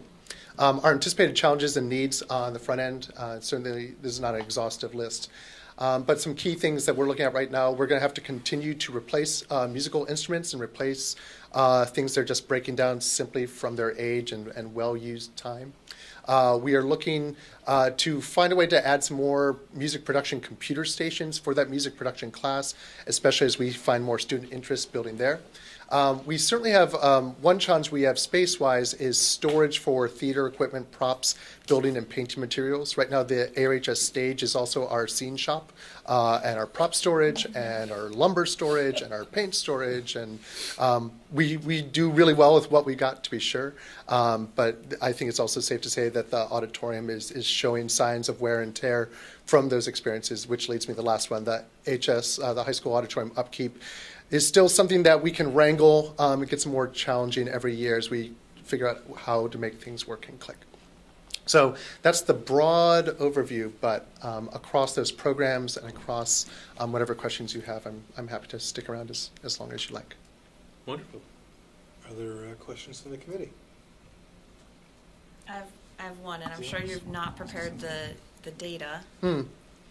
You. I was like, maybe I was speaking out of turn. Well, you started speaking before you were acknowledged, so I was trying to work on that while you were talking, chairing. Apologies. When you mentioned there's a third of the students are participating in the program, which is fantastic. I'm wondering also if we know what the demographics of those students look like. Are they looking like a solid cross-section of our population, or are we, making sure we have opportunities for students? You mentioned musical instruments, and I immediately think, those are rather expensive. And are we making sure that students have access to the things they need to feel like they can participate? Sure, I can answer to a little bit of that. So I've looked at some of the disaggregated data. For what I can quote off the top of my head, of that 331 students, about 40% of them are students of color. The remainder are white students, which is not quite in line with the demographics of the school. I think one of our longer-term aims is to match that demographic of our program to the school. So right now it's about 60-40 of white students to students of color. I haven't looked at the disaggregation for socioeconomic status, but we found that that's another important thing for the data, and we do tend to look at that year to year. I just don't know what it is this year. But that is something, and you're absolutely right to name something like music equipment. Our school rental program, we've been able to hold the rental prices for things at certainly a comparatively low level to other schools or to local businesses that rent out instruments. We also have a tiered fee structure for that. And we try to use those kinds of models across our program. Thank you. Sure. Shelly. So thank you for this presentation. One thing that was interesting. So you're talking about the kids finding a home within the school and their tribes. And I've had an interesting experience where my kids are apart just enough that I've seen over the course of the years they've each had different touch points with the musical. And on the outside, of course, the musical is amazing, and everybody should go check that out because it's an incredible production for a high school.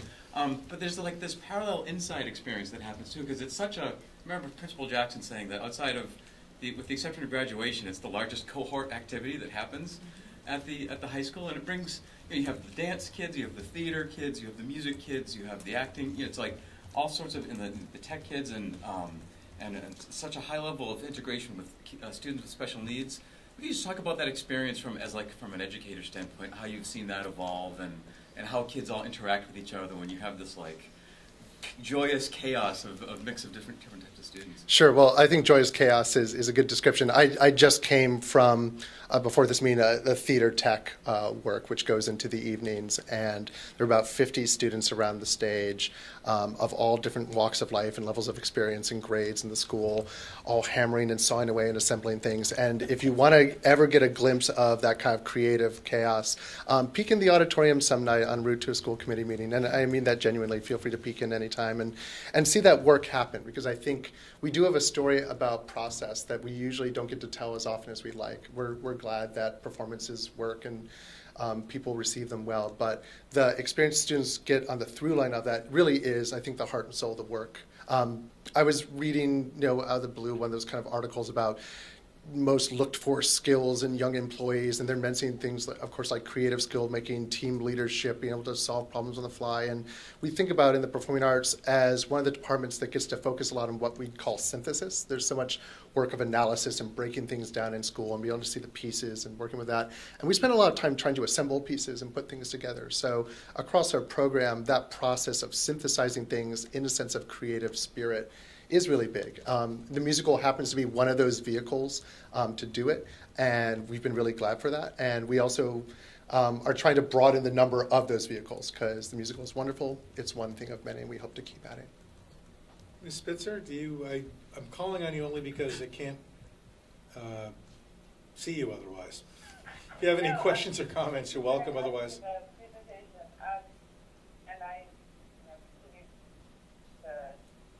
Very fond memories of my time in this theater project program at high school, so I'm excited to see it continue to be strong. Thank you. Great. I'm just curious, when we were thinking about some of this kind of equipment that you need, and obviously it has a longer usable life than, it's not literally disposable in the sense that you use it once and it's gone. It's also not the same thing as like paving a parking lot. So where does this fit in our budgeting process? Is it a line item in the operating budget, or is it in the capital budget? Where? So it depends on the items, right? So something that we'll actually want to bring to you perhaps on the 29th is some about the last bulleted point in high school auditorium upkeep. There's some things that could be done kind of a bit at a time, as Mr. Bechtold suggested, and then there's other things in terms of like the seats at the auditorium that there's how many seats? Like, say 800? Yeah, so you sort of have to go all in on that, and so we actually have some thoughts to share that I think we'd be getting a little ahead of ourselves now. So some of it would be in the capital budget, and some of these items have been. If you look at the long-term capital budget, some of these items, high school auditorium, for example, is in that, and other ones, about instrument replacement, those tend to be more line items within the operating budget. Okay. Speaking of supporting the financial health of the performing arts, is there any recently formed parent booster organization you would want to give a plug to at this juncture? Well, yes, and one of the members of it is just over to my right here. Strategically, no. Yeah. We are looking for ways for parents and community members to be able to be greater supports to us. I think one of the challenges we have is not only money, but also time, and for all those concerts and performances to come up, and for all these things to get built and made, it helps to have that kind of infrastructure as well. And we're also hoping that that serves as another kind of outreach. I think one of our keen concerns is that we really can make ourselves as available to everyone as possible, and those resources of time and money and curriculum all kind of need to come together to create that programming. So we're hoping that is one piece of it for sure. Well, I admire, deeply admire Amherst Educational Foundation, but I just think that it's like the booster clubs for various sports. This is heretical. I don't know if anyone's going to want to throw something at me who works in the district, but we've already been talking about how this is an integral part of the student experience, their growth. We've talked about that. Restorative justice is supported by AF. It can be a partnership, and that's very healthy. But the reality is, there has to be also, if you're especially looking for capital items, looking out over 10 years, we have to work some of these things into, or some portion of these things into our capital budget as well. It can't just be relied upon for the enormous generosity and commitment of our community. I'm pretty for saying this, but I don't think it's appropriate. We have a different subject of fees on our agenda as well, and to me, the notion of moving out of the core curriculum and essentially creating what might otherwise feel like luxury items out of things that are in fact integral to a high-quality educational experience is problematic. By the way, how many participate this year in the music lab? We're still racking up numbers because we just finished. It looks like we'll be around 150 or so. And is there a range of like projects that are coming out of it in terms of students just sort of learning and others who are going to record a hit album? Always. Are you talking about the school musical or the music program? Just No, to I'm be talking clear? about the Digital music lab. Oh, the goal right now is to get more students in. It's still a young course, so we're trying to build up enough capacity to look towards maybe advancing to a next tier course if we can. We might experiment with some ALPS next year that look at that kind of option. We definitely want to invite students into that. That is such a perfect example of how technology and curriculum and an invitation for new students to feel like they can be creators is really huge. One of our big challenges, I would say, at the high school is how do we support students in the curricular day to have those experiences as young creators. As wonderful as the things like the musical are, they are extracurricular technically. And that does limit certain kinds of student participation, students that don't have that time or ability to make their. So when we get to something like the Digital Music Lab, we can really kind of put our money where our mouth is. Cool. Mr. Ordonez, then Mr. Menino. Thank you. I didn't even know you noticed, but I pay attention. The magic chair. I was just struck recently, these kinds of comments are sometimes not helpful, so please excuse me, but there was a video that was on social media just a couple months ago of a district in Cape Cod, I believe, that was sort of doing a welcome back to school community. And the students actually performed this incredible. Did you see this? No. I don't remember what the song was, but they did this incredible version of like a pop song. But it was basically the entire theater student groups and their chorus groups, and it was just a huge all school process. But it just struck me as Mr. Nakajima was talking about. The importance of incorporating your needs into our capital planning and more formal budget process. Simultaneously, I think, and we've talked about this before, is the need to really promote this, the program that's going on here at the high school, because it is so incredible and so many people get excited about it when they hear it and see it. So I'm wondering if any thought has been given to promoting the programs in more formal ways and adding that to the budget. So thinking about ways of, whether it's promotional stuff that happens downtown. I know that usually they kind of string the banner across, Main Street or whatever. But doing more things like that to sort of build excitement throughout the year, help both students and families know what's going on in here from day to day. And if they're not already members of, one of the groups that you preside over, to consider it, and to strongly encourage their participation and their involvement, because, again, for so many different reasons, both educational but also social emotional and, mental well-being. We were talking a lot about that just recently tonight. It seems like theater and, theater-related activities help promote all of those things so much that it's worth pursuing in a more promotional way, I guess, than maybe we are prone to do. I think so too, and I appreciate your comments on that, because there is something about the visibility of the program that's really integral to our success.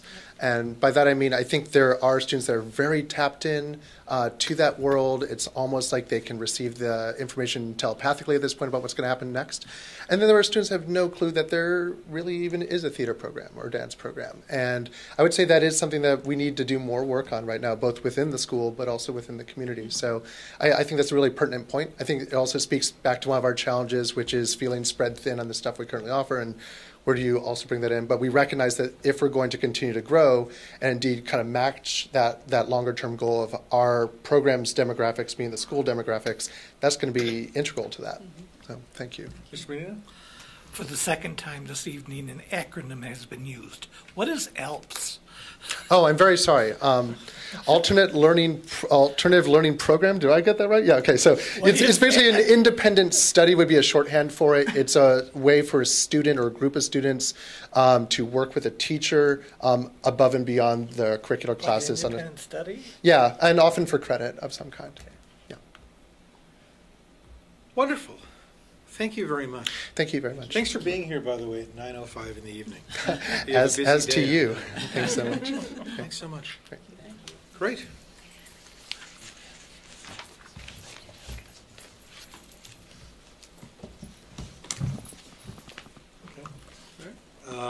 So it looks like we have a run through of a number of Sean Mangano specials, right?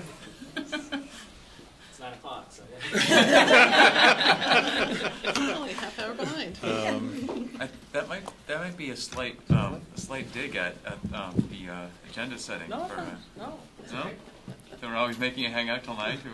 I learn a lot by doing it. No, honestly, I learn a lot that I wouldn't otherwise learn. Welcome. So the next item is school choice hearing. This one I can do. So there's an opportunity for the varied members of the public who are here to share their thoughts and opinions. So Fred can certainly share his. So this is, in Massachusetts, every district has to have a school choice hearing each year and then vote on school choice at the following meeting. So we have to reopen public comment to do that. So then I hereby reopen public comment for the purposes of a hearing upon the adoption by our school district of school choice. Anyone who's interested in making a comment, feel free to come to the microphone. Please identify yourself and you'll have 3 minutes to speak. We welcome your comments now.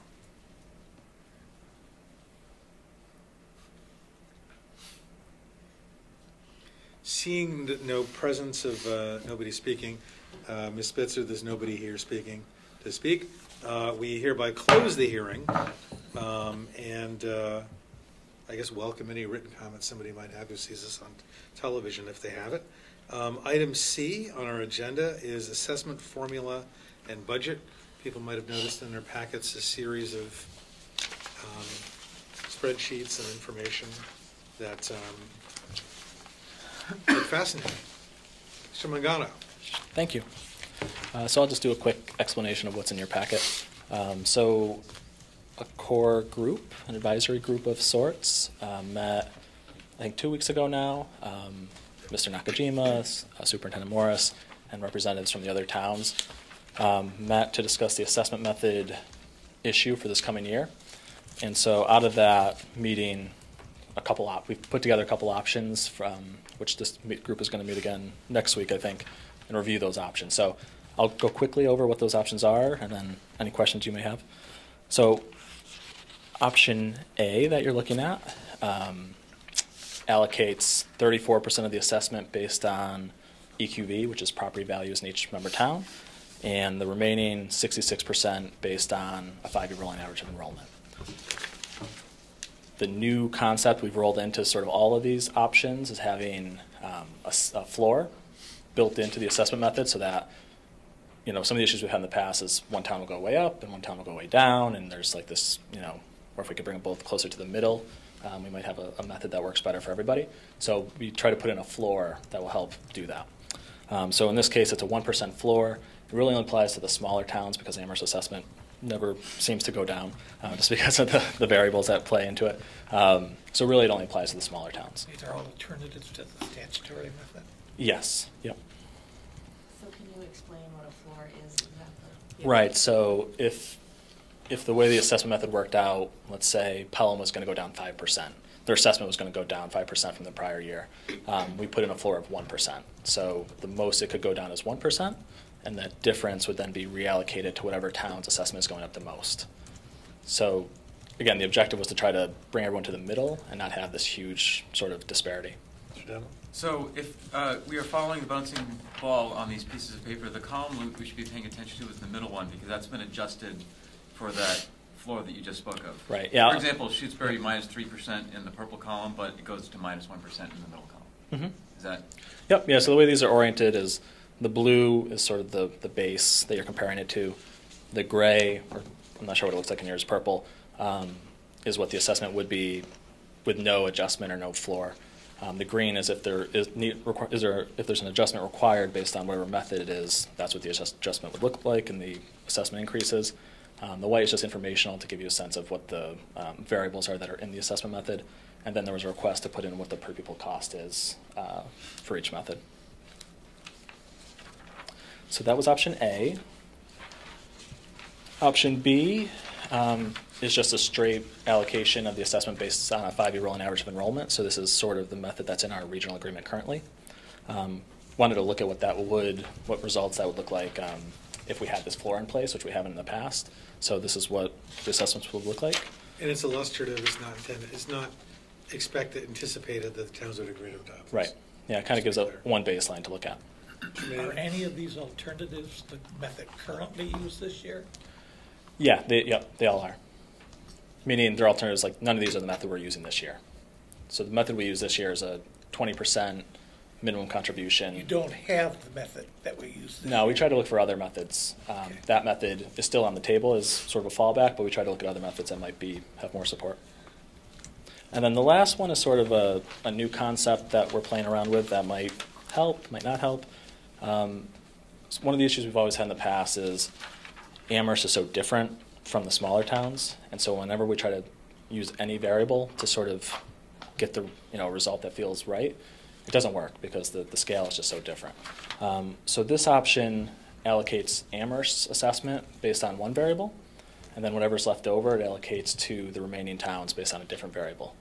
So in this case, Amherst is allocated based on enrollment, and then the amount left over is allocated based on, I think it's 1/3 minimum contribution, which is the state's wealth formula, and then 2/3 enrollment.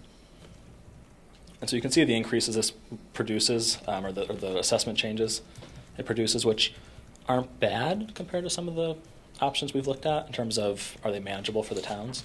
It's really, are they manageable, and is the logic or the rationale something they can support? Mr. Donnelly? Can you remind me again what the guidance was from Amherst? For this year, I think 2.5%. The assessment increase guidance? Yeah. Mr. Mediano? Have the town representatives discussed any of these yet, or they're going to? We're going to. Yeah. They have it. We sent it out for them to look at. Mr. Donnelly?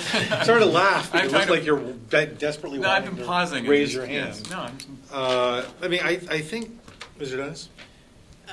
Yeah, but it's, well, I guess. I thought you were pausing. No, I was explaining that I was I'm pausing sorry. between hand raisings in order to be polite. Well, that was very polite of you. Then just keep the questions Please continue. So I'll hold my comment until Mr. Demling finishes. So I'm trying to absorb this in the context of what is politically viable, because obviously at the end of the day, this is what can 4 towns agree to. Yep. And so the reason why I was asking what the guidance was from Amherst for 2.5 is I'm looking at the percentages for Amherst. So 271, 3.13, 3.14. They're all above 2.5. Right. 271 is the closest, and yet that is the one that has the highest increase for. I'll just say it directly, the town that has had the most concerns about assessment methods recently. And so I'm struggling to see which of these might be the most politically viable, although you all have looked at these numbers a lot longer than I have, so maybe you're seeing something that I'm not. Right. Yeah, so we'll have to work with the town to see what they can support, if it can go above that 2.5% guidance or if it has to. I think this year in particular, one of the things I always say is their assessment might go up no matter what assessment method we use, and this is a good example of a year like that because their enrollment is going up, Amherst's enrollment is going up, and the statutory or the minimum contribution piece is going up for Amherst too because of their property values. So really, both measures that are sort of drive most of the assessment methods, it's going up for Amherst. So there's really no way there's not a way that is sort of logical to get that down to the 2.5% if we're looking at level services. One of the challenges that we had coming out of the 4-town meeting was that, and this was reiterated at the small group meeting we had, that there was a general level of dissatisfaction at having an entirely ad hoc methodology, meaning in other words just sort of saying let's pick percentages. So just to remind the committee, the really good news is all the towns are on board with a level funded budget for us. So that's, in my opinion anyways, and I think it was in the committee's opinion, that's exceptionally good news. Figuring out now how to get to an agreed upon formula that fulfills their stated commitment to try to get us level funded is the challenge, right? So we're starting from kind of a good place, and one of the things that was expressed by the towns, in at least our small group meeting, was an opposition to having a wholly arbitrary pick percentages out of a hat and make them all sort of work out thing. And so the challenge that we're facing, and the state is also, I think the committee knows this, the state has also expressed their dissatisfaction of the district being completely ad hoc with its formulas and wanting it to be based on something but also ideally lead to a permanent solution. And so the challenge, I think, that Mr. Demling, you're appropriately identifying is they're part of the discussion is figuring out how do we get to the towns to agree on something that squares that circle if squaring that circle doesn't actually align with what their original guidance was. And it may not. It may land in a different place. Yeah, and just on that point, I don't want to belabor the conversation to go deeper, but I know I've heard from 2 towns now who are also asking, so you see that Mr. Mangano has presented a floor, and could there be a ceiling as well? So the way floors and ceilings work is they're a leveling mechanism that can be utilized effectively. I'm not suggesting that we should or should do that, but other people are noticing the same thing that you're noting and trying to figure out common sense solutions of how we might be able to approach that. So I think everyone's sort of on the same page of we got to get to a more permanent solution, and what's a way to do that perhaps levels some of the differences. Yeah, and without thinking that there is a solution right now, just to put an even finer point on that, the point about floors and ceilings came up under the topic of saying, look, we got to come up with a final formula that we can agree to. Nothing really feels right. Everything causes year-to-year gyrations. And if one town's ox isn't getting gored this year, then it's getting gored next year, the year after next. What do we do about this? And that led us to a place that actually a number of years ago, I guess, there had been a proposal to have, floors and ceilings in these formulas to base as a backstop to say, let's find a way to do something that no one really, frankly, it's unpalatable. No one really likes doing it. No one really likes living with it. And people really don't like it when towns really don't like it when the numbers change radically. But we got to come up with something. And so this is trying to respect that reality. Donia, you said you had something you wanted to say earlier.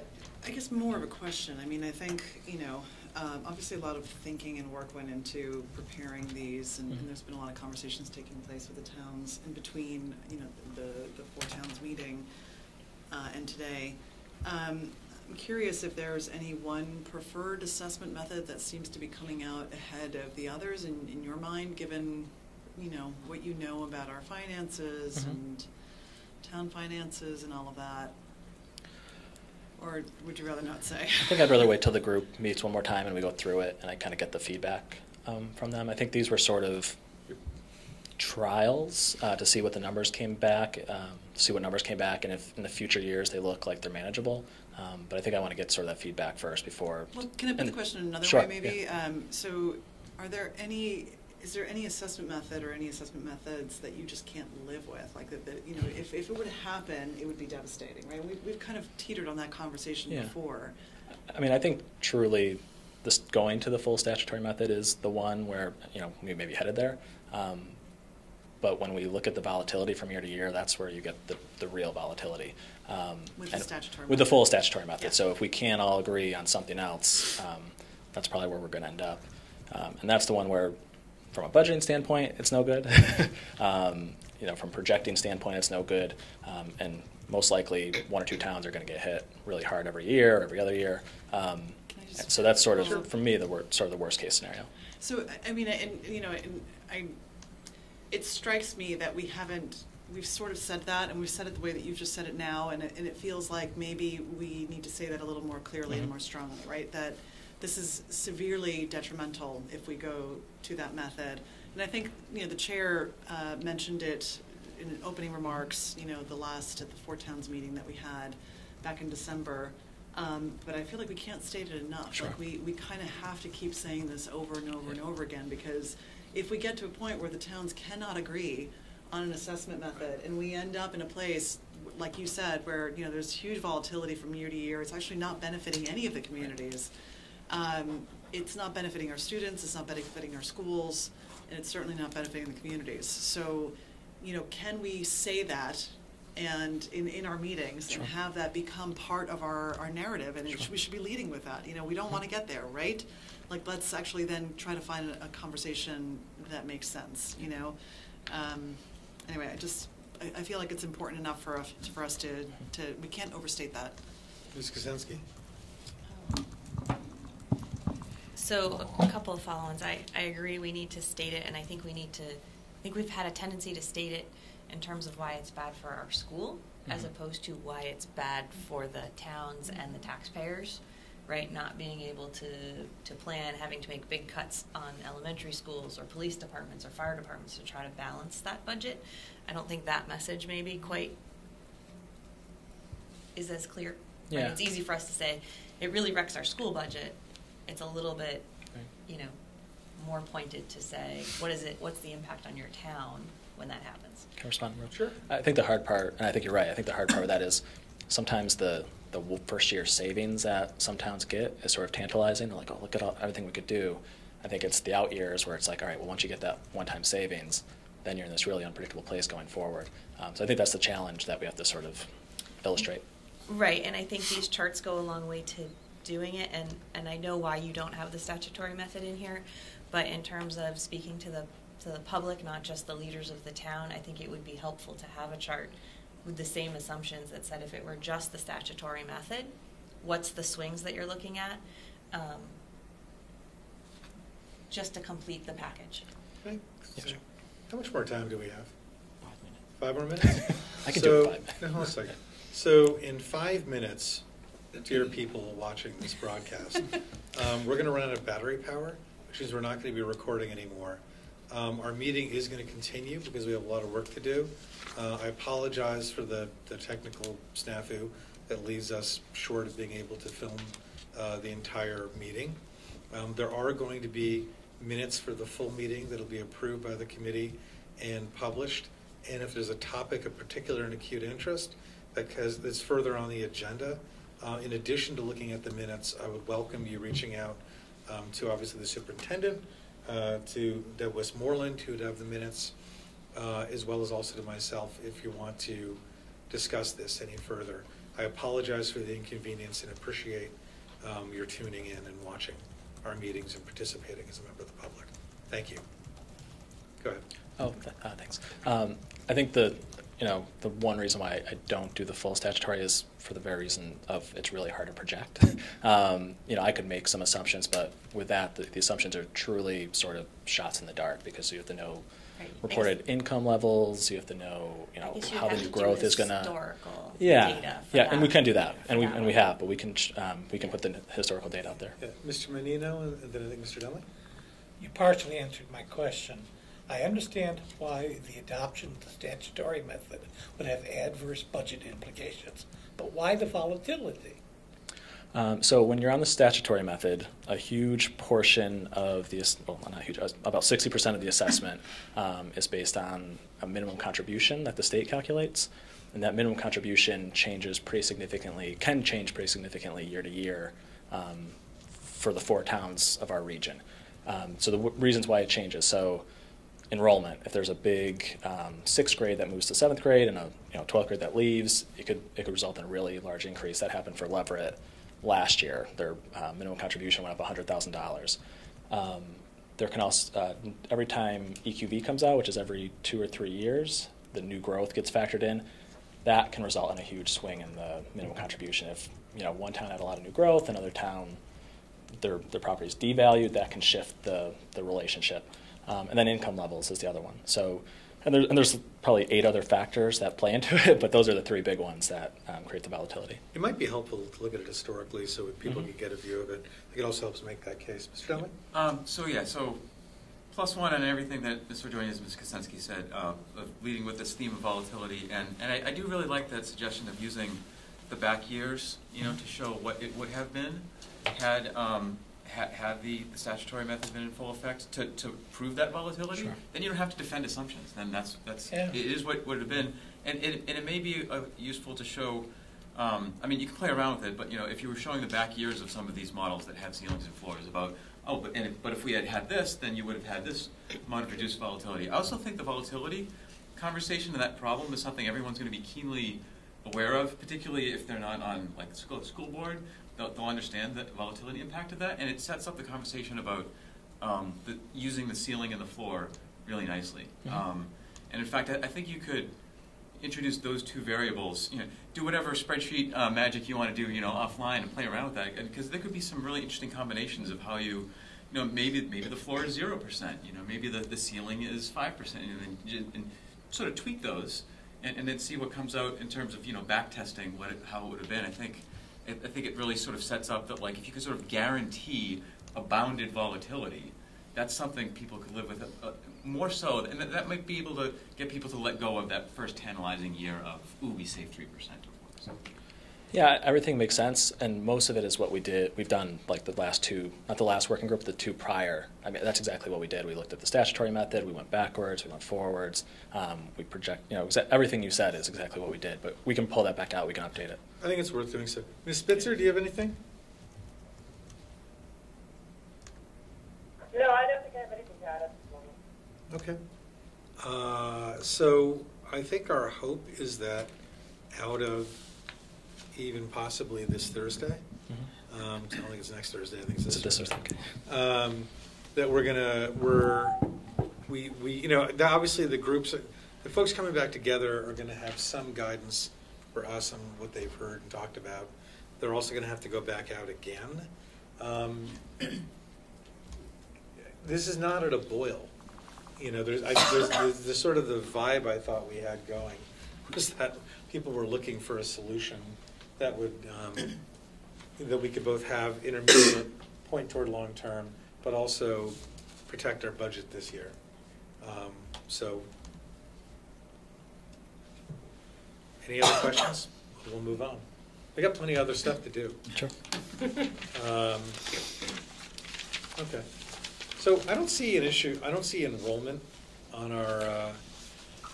Yeah, I think it was just included as part of the assessment piece because it drives some of the formulas. Yeah, it sure does.